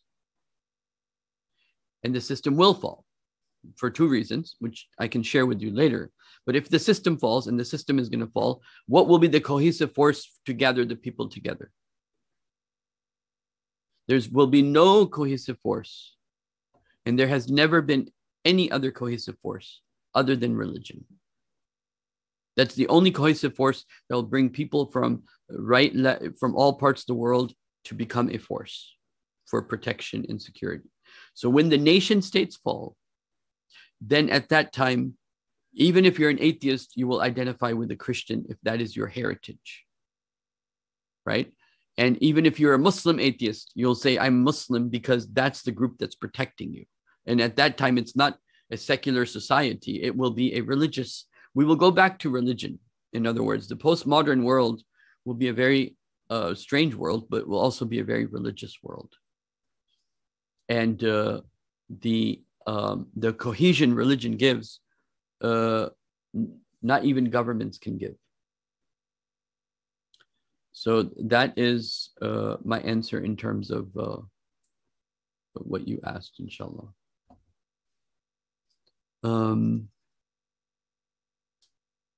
I didn't you see that. Hold on one second. Imran Khan and Erdogan both, to me, they're deceptions. And like I said, the criteria to know a deception is to see who gave what response to the pandemic. And you can see what the government of Pakistan, how it treated the pandemic. And I'll just leave it at that. I have great suspicions on both Erdogan. I don't trust Erdogan and I don't trust Imran Khan. But he was an expert and people have become better and better experts at manipulating people.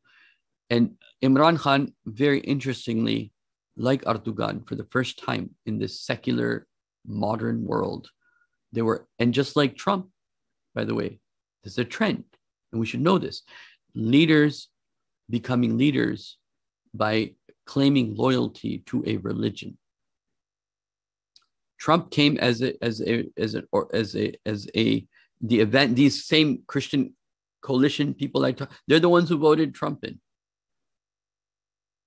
And Imran Khan, Riyasat Medina, Medina, I'll bring Iyaka na'budu wa Iyaka nasta'in. Everybody knows the whole, this is fooling people using religion. And that's what Dajjal will become an expert at. How religion can be used specifically, the pretending to be the Messiah. And so Erdogan also, he is just an expert at trying to look like they place themselves in a perfect position to, because if a person is serious about religion, okay, then they have to, know the tree by its fruits. And I don't see any fruits. I see Erdogan taking Muslims and making them into political leaders, political prisoners. Okay, more and more people under the idea that they're following this Fateh Gulen, or they're following the teachings of Sayyid Nursi. You have Imran Khan talking about Rumi and these spiritual matters, and but in practice, it's zero.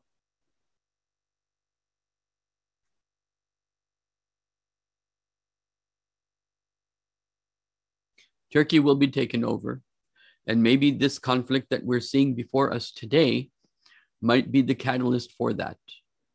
And I'm not sure if it will be that which side is going to take over Turkey, and then how this will all work. I haven't figured that out.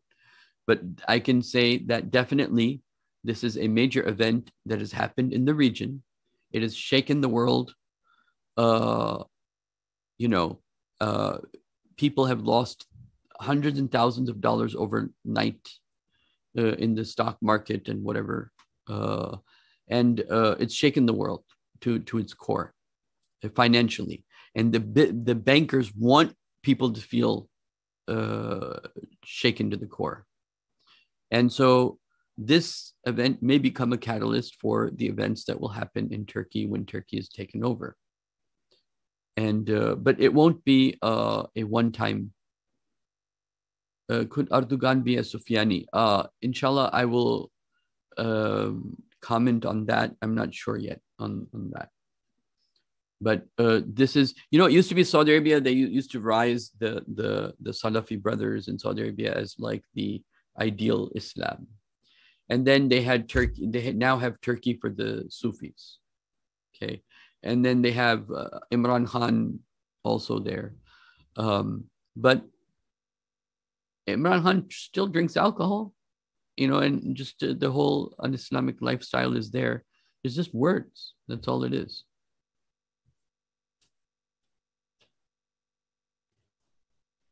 Sheikh, can I ask you something?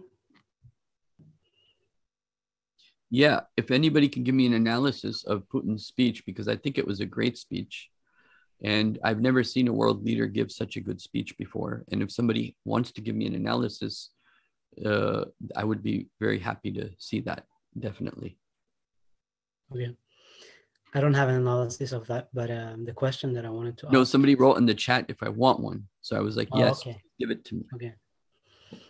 And so the question I have is that, what are your thoughts on Orthodox Christians, particularly in Africa? So, two things that I will mention. Number one, the hadith of Banu Ishaq, and a lot of us have tied that with Khorasan, which of course makes sense.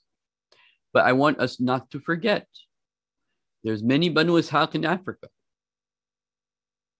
Many of these Israelites, they went to Africa, and they're part of the African society. And many of them were Jews and they became Muslim. And that's one thing to keep in mind. Africa might be one of the secret hidden weapons of the Ummah. Number two, that same thing with the Christians in Africa, for example, where they've lived side by side with Muslims without any issues for centuries. And even though in recent times, because of the situation, the world has created, the conflict between the Christians and Muslims was never there until the modern times. But now, like if you look at Ethiopia, if you look at Kenya, or look at any of these countries, a lot of them have a good relationship.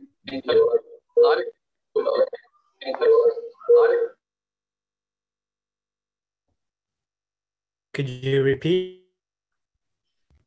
Many Christians and Muslims have a good relationship in African countries, where they like Nigeria has many Christians, many Muslims. They get along. Same thing with other countries like Ethiopia, for example, where Christians and Muslims get along. So there are other places that could be, and they're more orthodox. They're different type of Christian, even in the Arab world. Like, for example, the Palestinian Christians, they have a very good relationship. They're closer to the Muslims than they are to the Jews. And they fight with the Muslims, not with the Jews. So this can be true at many different levels. But when you're looking at it at civilizationally, in the larger geopolitical context, then this whole block is very, very significant. But there are places in Africa where Muslims and Christians get along just fine.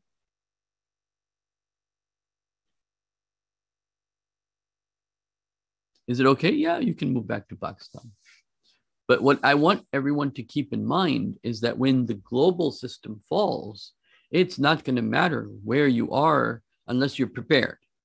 So the issue is not where, it's preparation. Okay, and I'll end with this verse of the Quran, and then you can think about it. And this verse of the Quran is repeated, this point is repeated in the Quran more than once, but I'm going to show you the ayah that I like in this regard. Let me show that to you, because it's very, very pointed, very, very clear.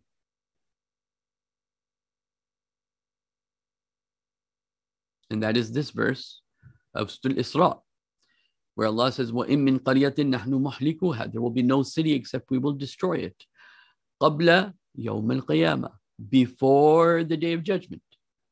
So before the Day of Judgment will come a time where there will be no city except it will be destroyed. Or مُعَذِّبُوهَا عَذَابًا شَدِيدًا. Or with some exception, there will be some cities that will be spared. But they will be the exception. The majority will be destroyed. وَكَانَ ذَلِكَ فِي الْكِتَابِ مَسْطُورًا. This is in the book that is written. Now, how can this happen?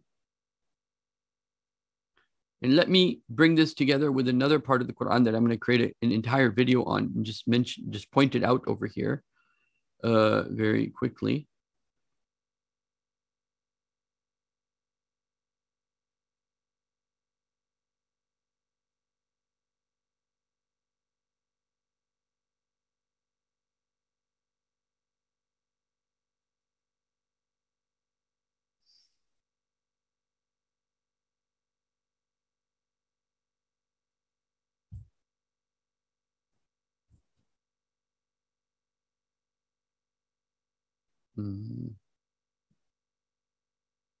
Okay, let me just talk about this and then I'll talk about this here.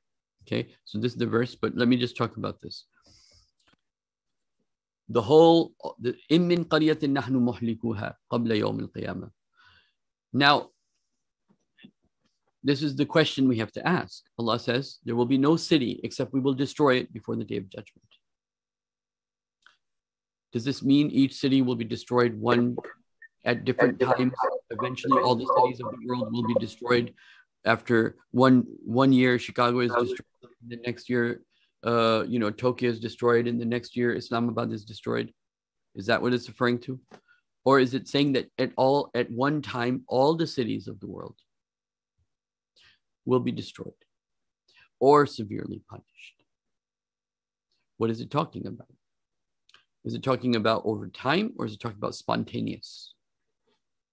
إِن مِّن قَرْيَةٍ, there will be no city. إِلَّا نَحْنُ مُحْلِكُوهَا قَبْلَ يَوْمِ الْقِيَامَةِ. The ayah seems to indicate it is talking about a certain point in history before the Day of Judgment, that where there will be no city except it will be destroyed. Now, how can that happen? If there's a globalized world, they belong to the same economic system, the same paper money, and yamhaqullahu riba wa yurbis sadaqah. Allah destroys riba. So they keep falling into this trap where riba gets destroyed. Then they change it from currency backed by gold. Then it got destroyed. Then they made it into currency not backed by gold. Then they got destroyed, and then they just simply started printing. Then they got destroyed. They said, okay, we'll go into digital. So each time it gets destroyed, they finally come to a point they don't know what to do, and the whole system falls. So the thing that's tying like a web the whole world is the economic system and the global trading, and the trade and the cities are all locked in with one another. Your bananas coming from 3,000 miles away, etc., etc. Right? Your gas coming from far away. So when that system shuts down, all the cities fall apart. Cities have no bananas. Okay? The cities have no gas. The cities are useless. They will be completely destroyed.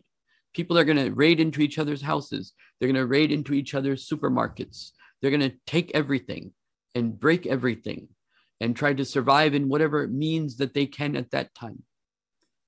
And it will be chaos. And it is possible just a few people will survive from each of these places. The world population may be severely reduced. I don't know, but it seems that way from what the Prophet said.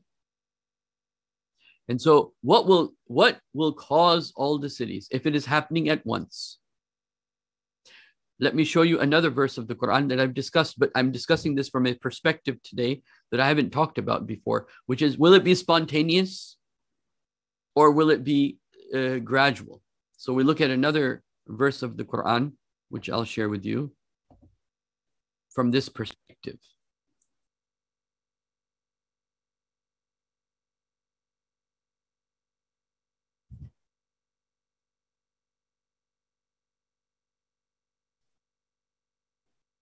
Let's see if I can.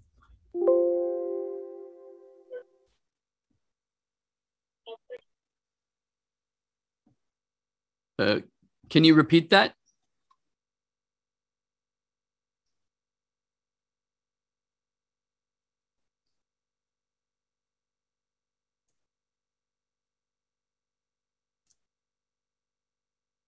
That is this verse. Very quickly, I know I've done videos on this verse more than once, but I'm going to make the point from the perspective of the timing. The example of life of this world is kama'in, like the water, anzalnahu minas sama', that we sent down from the sky, فَأَخْتَلَطَ بِهِ نَبَاتُ الْأَرْضِ, and it got mixed with the herbage and the grass and the greenery of the earth. مِمَّا يَأْكُلُ النَّاسُ وَالْأَنْعَامِ. So people ate from it, and the animals, they ate from it. This has been the system of the world until the Industrial Revolution, which is what? Agricultural society. Society is based upon agriculture. Economy is based upon agriculture. Hatta until إِذَا أَخَذَتِ الْأَرْضُ زُخْرُفُهَا, until the earth brings out its ornaments. So it brings out its ornaments, and now the iron and ore and the uranium and copper and all those things come out. You make planes with it, you make everything with it. وَزُيِّنَتْ, and you make the earth beautiful. What happens as a result? وَظَنَّ أَهْلُهَا أَنَّهُمْ قَادِرُونَ عَلَيْهَا. And the people who were in control thought that they have control of the world. Dhanna, they had this suspicion, they had the thought, they had the fanciful thinking, they are in complete control now. At that moment, ataha amruna, our command will come. Laylan aw nahara, in the day or the night, meaning part of the world will be day, part of the world will be night. فَجَعَلْنَا حَصِيدًا, we'll make it as if it was completely, everything was taken away. Like you harvest a crop and take everything away, like that. وَكَانَ كَأَنْ لَمْ تَغْنَوْنَ بِالْأَمْسِ, as if there was no yesterday. It will happen in one day. One side of the world day, one side of the world dark. كَذَلِكَ نُفَصِّلُ الْآيَاتِ لِقَوْمٍ يَتَفَكَّرُونَ. This is how we clarify our verses for people who will think. And so the English translation, the likeness of the present life in this is like water we send down from the sky is absorbed by the plants of the earth, from which people and animals eat. Phase 1. Until coming to phase in the final phase of humanity, when the earth puts on its fine appearance. This is a very bad translation. Hatta idha akhrajatil ardu zuhrufuha means hatta until the earth brings out its ornaments and is beautified. That part is fine. And its inhabitants think that we have mastered it. Our command descends upon them by day or by night, meaning the same day, and we turn it into a stubble. Now let me just see who did this translation. Yeah, this is not a good translation. Let's try.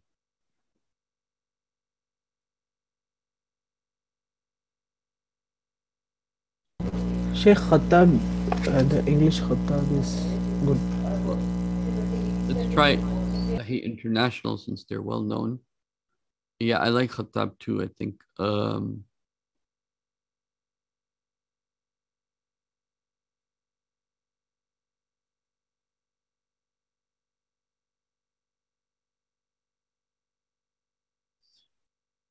Taken on its ornaments, again, is very bad translation. Let's try this brother that you mentioned, Khattab.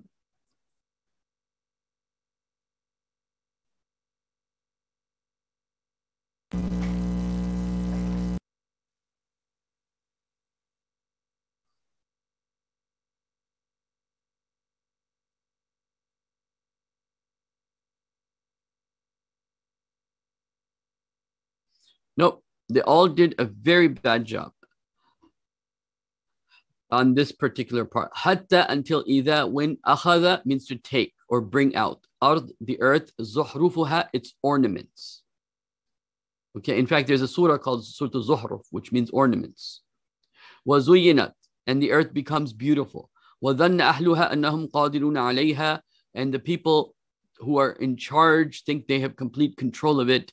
أَتَاهَا أَمْرُنَا لَيْلًا أَوْ نَهَارًا, our command comes to them in the daytime. Or, you know, the thing is when you're translating, and if this is not in your mind, how it's all interconnected, then you're only translating the ayah, and then sometimes you may miss something.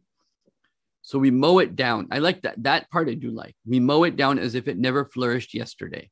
That is actually a very nice way of saying this. This is how we make our signs clear for people who reflect.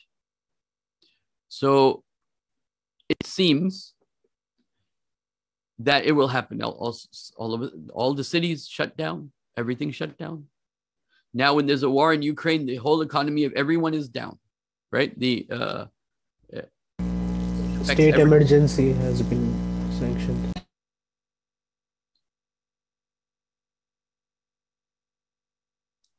So there you go. So that's what I wanted to discuss. So to summarize, these are the things and the points that I discussed. Some of these, let me just say it so that you can just kind of like, the two types of Christians in the Quran and the Jewish Christian alliance. Non-Zionist Jews also have a chance. The Prophet and different types of Christianity. The Quran and unipolar world or unipower world versus Quran in a multi-power, so two-dimensional versus three-dimensional. It's not that someone's in control of everything, but rather there are those that are opportunists that take advantage of real situations happening really between people, like the bankers would. So, you know, the debate between the Hegelian dialectic versus multiple players. So Hegelian dialectic makes it more look like there's only one player playing everyone.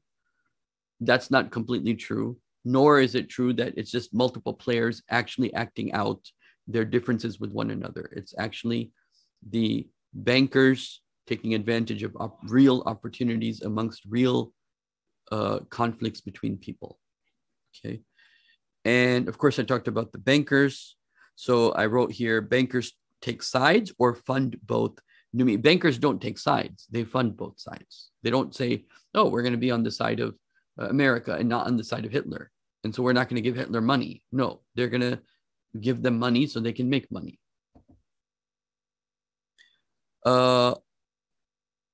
So yeah, I talked about the difference between Eastern Europe versus Western Europe, especially how Eastern Europe will, after this conflict, probably become more Eastern. And after this conflict, Western Europe will become more Western in terms of their alliance. Secular religion versus civilizational religious culture order. Yeah, I talked about that. Russia and the Muslim world, I talked about that. So here, I wanted to say this, is that, the Muslim countries should understand that it is in their interest, it is in the Quranic, you can say, directive of the Quran, that they face not towards the Judeo-Christian alliance, but they make the alliance with the ones that are in opposition to that. And that is those, especially the largest is those Christian blocs that are near Russia and around Russia, Georgia, Armenia, and the Greeks, and so on and so forth. Chabad and Putin, still somebody needs to investigate more precisely. I would like somebody to investigate on that. Evangelical Christians and their relationship with Israel, I talked about that. The world stage today, I'm not going to talk about that right now. The place of Christian eschatology and Christian YouTube speakers and Quranic analysis. Oh, okay, I did want to say something about that.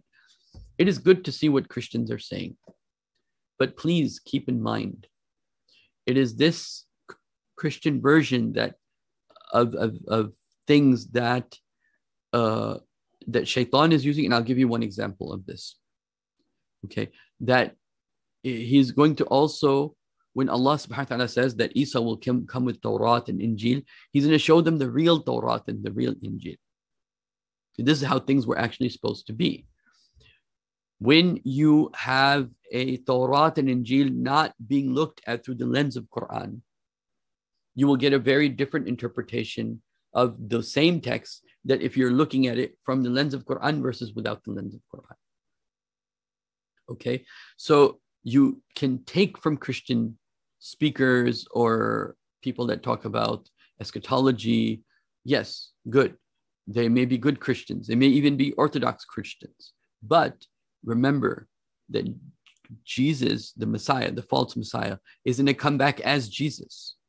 And he's also going to quote the Bible. And he's also going to use the Bible to mislead the people. Whereas Isa will come with the real stuff, he's going to come with the fake stuff. And so what I'm trying to say is that don't take everything hook, line, and sinker. Okay? What the Bible says has to be filtered through Quran, and then even sometimes through Hadith. And let me give you one example, okay, to kind of like show you what what could be the danger in that. Okay.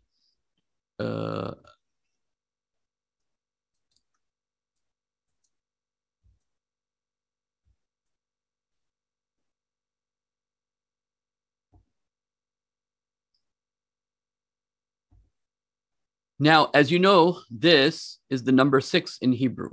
I don't know if you know, I think I did a video on that, but I'll show it very quickly. Number 6 in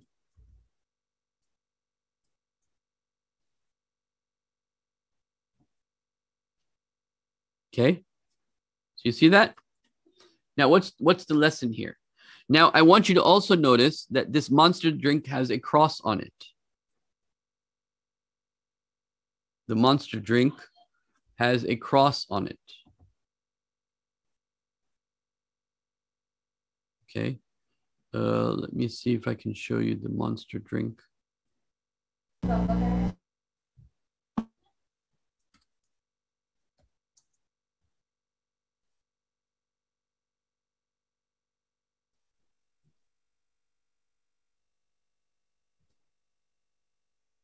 If you look here,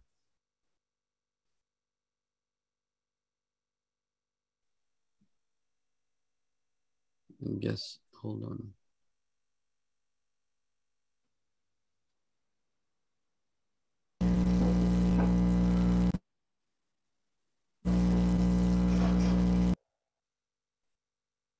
Hold on one second. Let me see if I can. No. So if you look at the monster drink,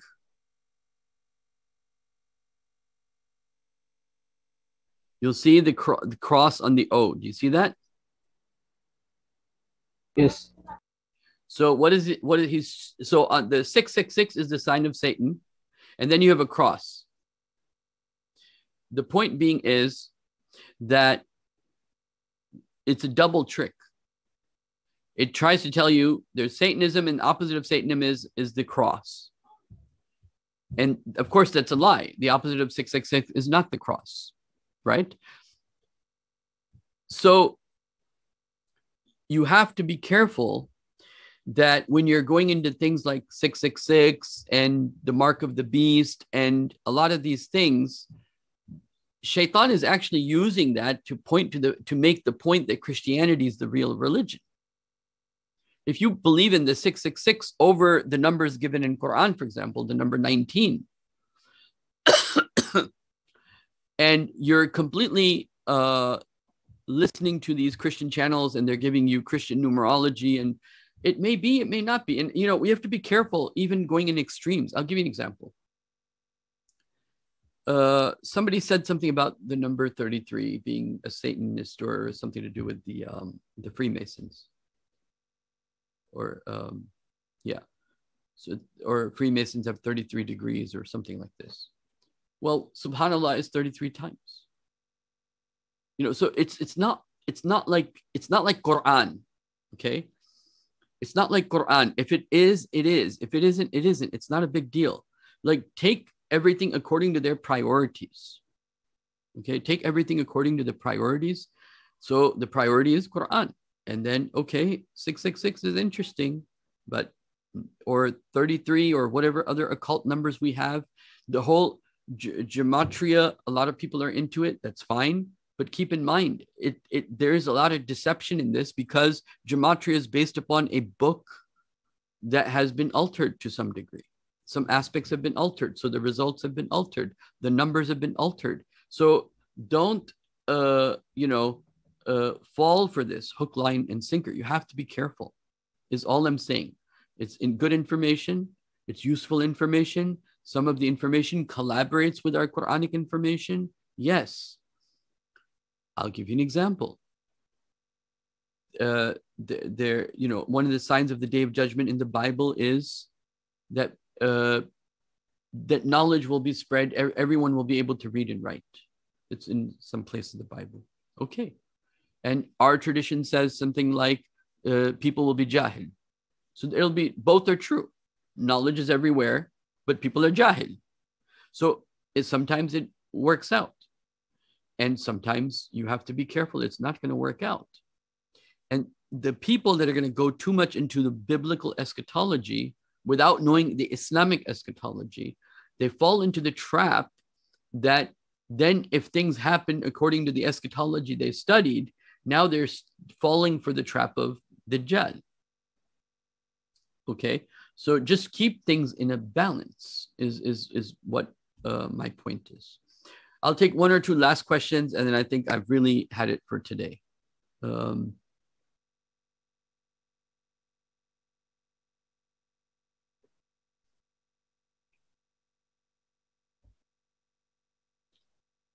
I think everybody must. Sheikh, I have one question. Like there is a hadith where when Hazrat Isa alayhi salam will come back, he will kill the kill the pigs and then broke the cross and things like that. So is it like do we have some tafsir on it, or is it like literal, or what's actually the meaning of that hadith? So the asuls are as follows. Number one question is, what are the principles by we know something is metaphorical, and what are the principles by which we know something is physical? So let me give you some of those, okay? And then I will ask you to tell me if you think it is physical or actual. Number one principle of something being metaphorical is that you could make a general statement but not specifics. I'll give you an example. Let's say Surah Al-Kahf said that Zulqarnain built a wall, but gave no specifics. He didn't say, Atuni zubar al-hadid, bring me iron blocks, wa ufrigu alayhi kitra, and put copper over it. If the Quran said Zulqarnain built a wall, then it could be metaphorical or it could be physical. But once you start describing and giving details to something physical as physical, then it is not preferred to give it a metaphorical interpretation as the primary interpretation. It may still have a metaphorical interpretation. If there is something that is against khaliful ma'na, meaning, in fact, that is not the case. So, for example, the Prophet said, sallallahu alaihi wasallam, that we will find a mountain of gold. Is there such a thing as a mountain of gold in real life? There is mountains with gold in it, but there's no mountain of gold. It doesn't exist. So now you're allowed now, because in reality, such a thing does not exist. You're now allowed to give a metaphorical interpretation. It may happen in real. It may. But what are you allowed? The question primarily for a scholar is, how do I do interpretation, right? And how do I look at the text, the Quran and the Sunnah? How do I look at the text? And the question is, what am I allowed to do with the text and what am I not allowed to do with the text? What does the text allow? What are the rules of engagement with the text? The Prophet says Dajjal will be on a donkey with long ears, right? 70. If we know, in fact, there's no donkey at the time of the Prophet that has an ear that big, can we give it a metaphorical interpretation? The answer is yes. Another way of knowing that it's metaphorical is if the Prophet describes the same phenomenon in different ways, then you know that it's not that one thing, but it's metaphorical because it's being described. Like, I'll give you an example. The Prophet said about the donkey, he will travel with the donkey. The Prophet also said the Dajjal will hop from city to city. Right? So described one way, then described another way. If there's a hadith that describes a horse, if it's just a horse, you may be allowed to give it a metaphorical interpretation. But if it says a horse with a white nose, now it's become more specific. Okay, so these are the rules by which you can engage the idea if it is metaphorical or physical. There are other rules too. I just don't remember them offhand, and I think remember the question right now, but I think it had something to do with. So I was saying that the hadith use the word like he will break the cross. Yes. So now, because it mentions only the cross, it does not give specifics of a cross. It could be real, could be metaphorical. Could be that there's a flag with a big cross on it and he'll. But most likely, when Isa ﷺ is talking about it, and he's talking about the cross, he will break the cross, he's most likely talking about metaphorical. Why? Because the cross, there's no one cross, or it's unlikely he's going to ask. He may say, okay, everybody who believes in me now, all the Christians who became Muslim, basically, who believe in me, all of you have to, in order to give me bay'ah or follow me, you have to break your cross. So he'll break the cross. He may do that. It may be a physical phenomenon. Or it may be that he's talking about it metaphorically. Now, based upon the rules of engagement of the text, it can go both ways.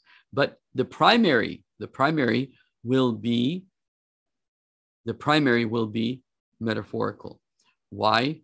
Because it's not fil waqi', meaning it doesn't happen in real life, that there's something called breaking the cross per se. Okay, so he's going to break the cross ideologically, and then he may also break the cross physically by telling the people to break your crosses. He will kill the pigs.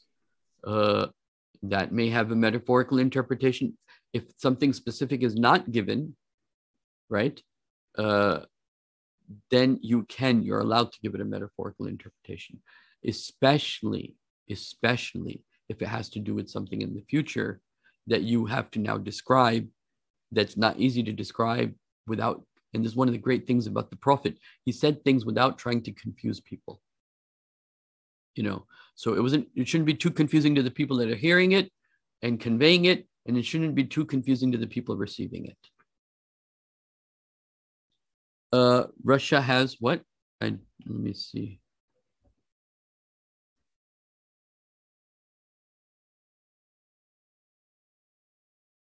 Well, because the Prophet mentioned a specific place, the Euphrates, so that is the place where we would be concerned with this. Okay, everyone, thank you very much. I hope this was at least productive to some degree for all of you. And thank you for staying and sitting and talking. And I hope that at least what I wanted was certain basic questions to be answered, like who has power? Is it unipolar power? Questions of interpretation. What does Quran say about the different types of Christianity? Like basic questions. I wanted to clear those so that when we're engaging with one another, and I want this to be very, very clear, please. I want to really leave this as the last point. In our discussions, in the chat rooms, in fact, I'm going to do a special video on this, but it is extremely important not to argue. All the barakah of anything goes away when you argue. It doesn't matter who's right, who's wrong. The barakah of the space goes away. The one thing the Sahaba were not allowed to do in front of the Prophet was to argue. And every single time the companions of the Prophet argued, it always had a devastating consequence. I'll tell you. For example, when the Prophet was about to tell them when is Laylatul Qadr, what prevented it? People arguing. The Prophet ﷺ was going to give write down some last advice before his passing away, but some companions started to argue. The Prophet didn't write it down. Right? The Prophet's harshest words in the Hadith literature are about when people argued. Like when people argued, that was the one thing you were not allowed to do. Okay? You could not do in his majlis. You had to just stay silent or say something good or positive or say it directly to the Prophet, but not to each other. You were not allowed to argue. There is nothing good that will ever come out of argument for the most part. And you're definitely not going to convince anyone of anything in a chat room. We have to create spaces like this where we can have maybe more clear discussions. But the chat room is there for you people to find people in your local places where you have like-minded people so you can connect with them, create your own groups, and do work in the real world. Number one. Number two, you can share opinion and thoughts. Somebody can tell me something I can benefit from. I don't have to agree with it. I don't have to agree with 100%. I may agree with 10%. I may offer a counter position that I think this way, and I understand you think this way, but I think this way. But if you get down to the point of arguing, even like if you remember when the whole flat earth thing happened and we started to argue and I started to argue with the brother, it doesn't end well, right? It's a trap of shaitan. Whether it's me, whether it's you, whether it's anybody, just try not to do it, okay? It was not allowed in the presence of the Prophet ﷺ. And you will destroy the army of the Mahdi if every left, right, and center person you disagree with, you're disagreeing with them. Okay. This is not the time to, we come on the chat groups to learn how we can fulfill our responsibilities of learning how to live off the grid, how we can find people locally, how we can grow in terms of our knowledge and understanding of what may be happening, to connect spiritually, all that.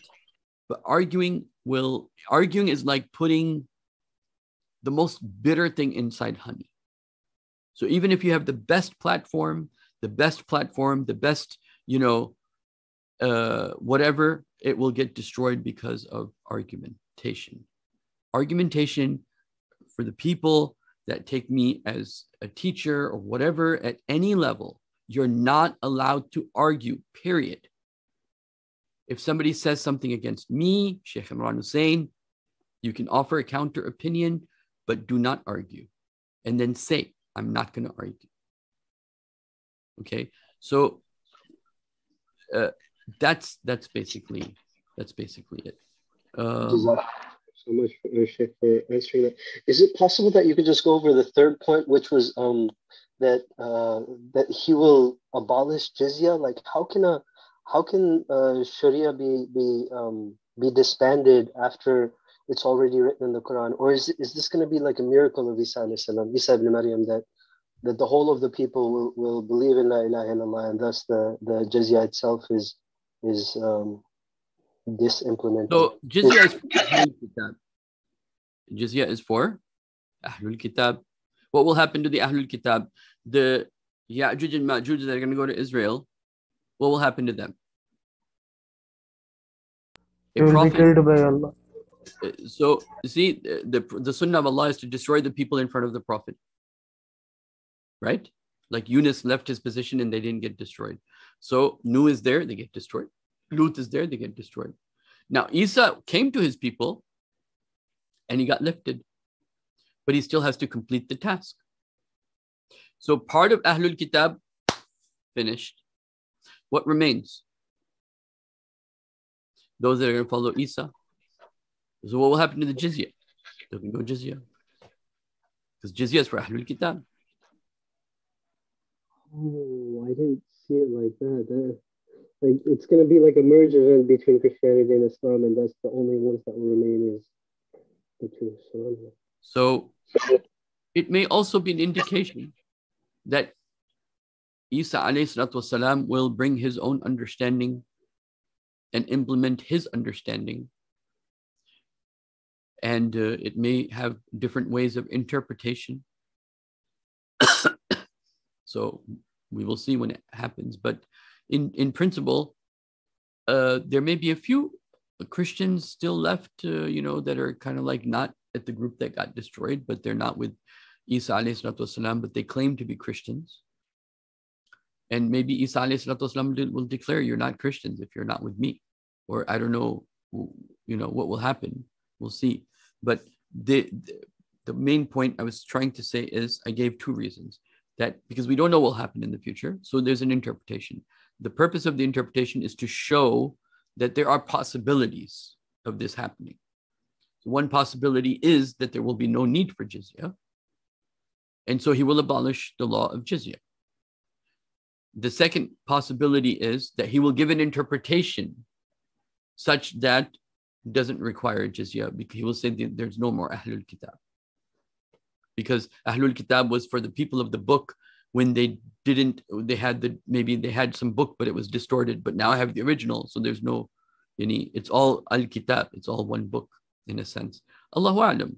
But all my point was to show that there is a ta'wil that can be done that's legitimate and gives space of interpretation.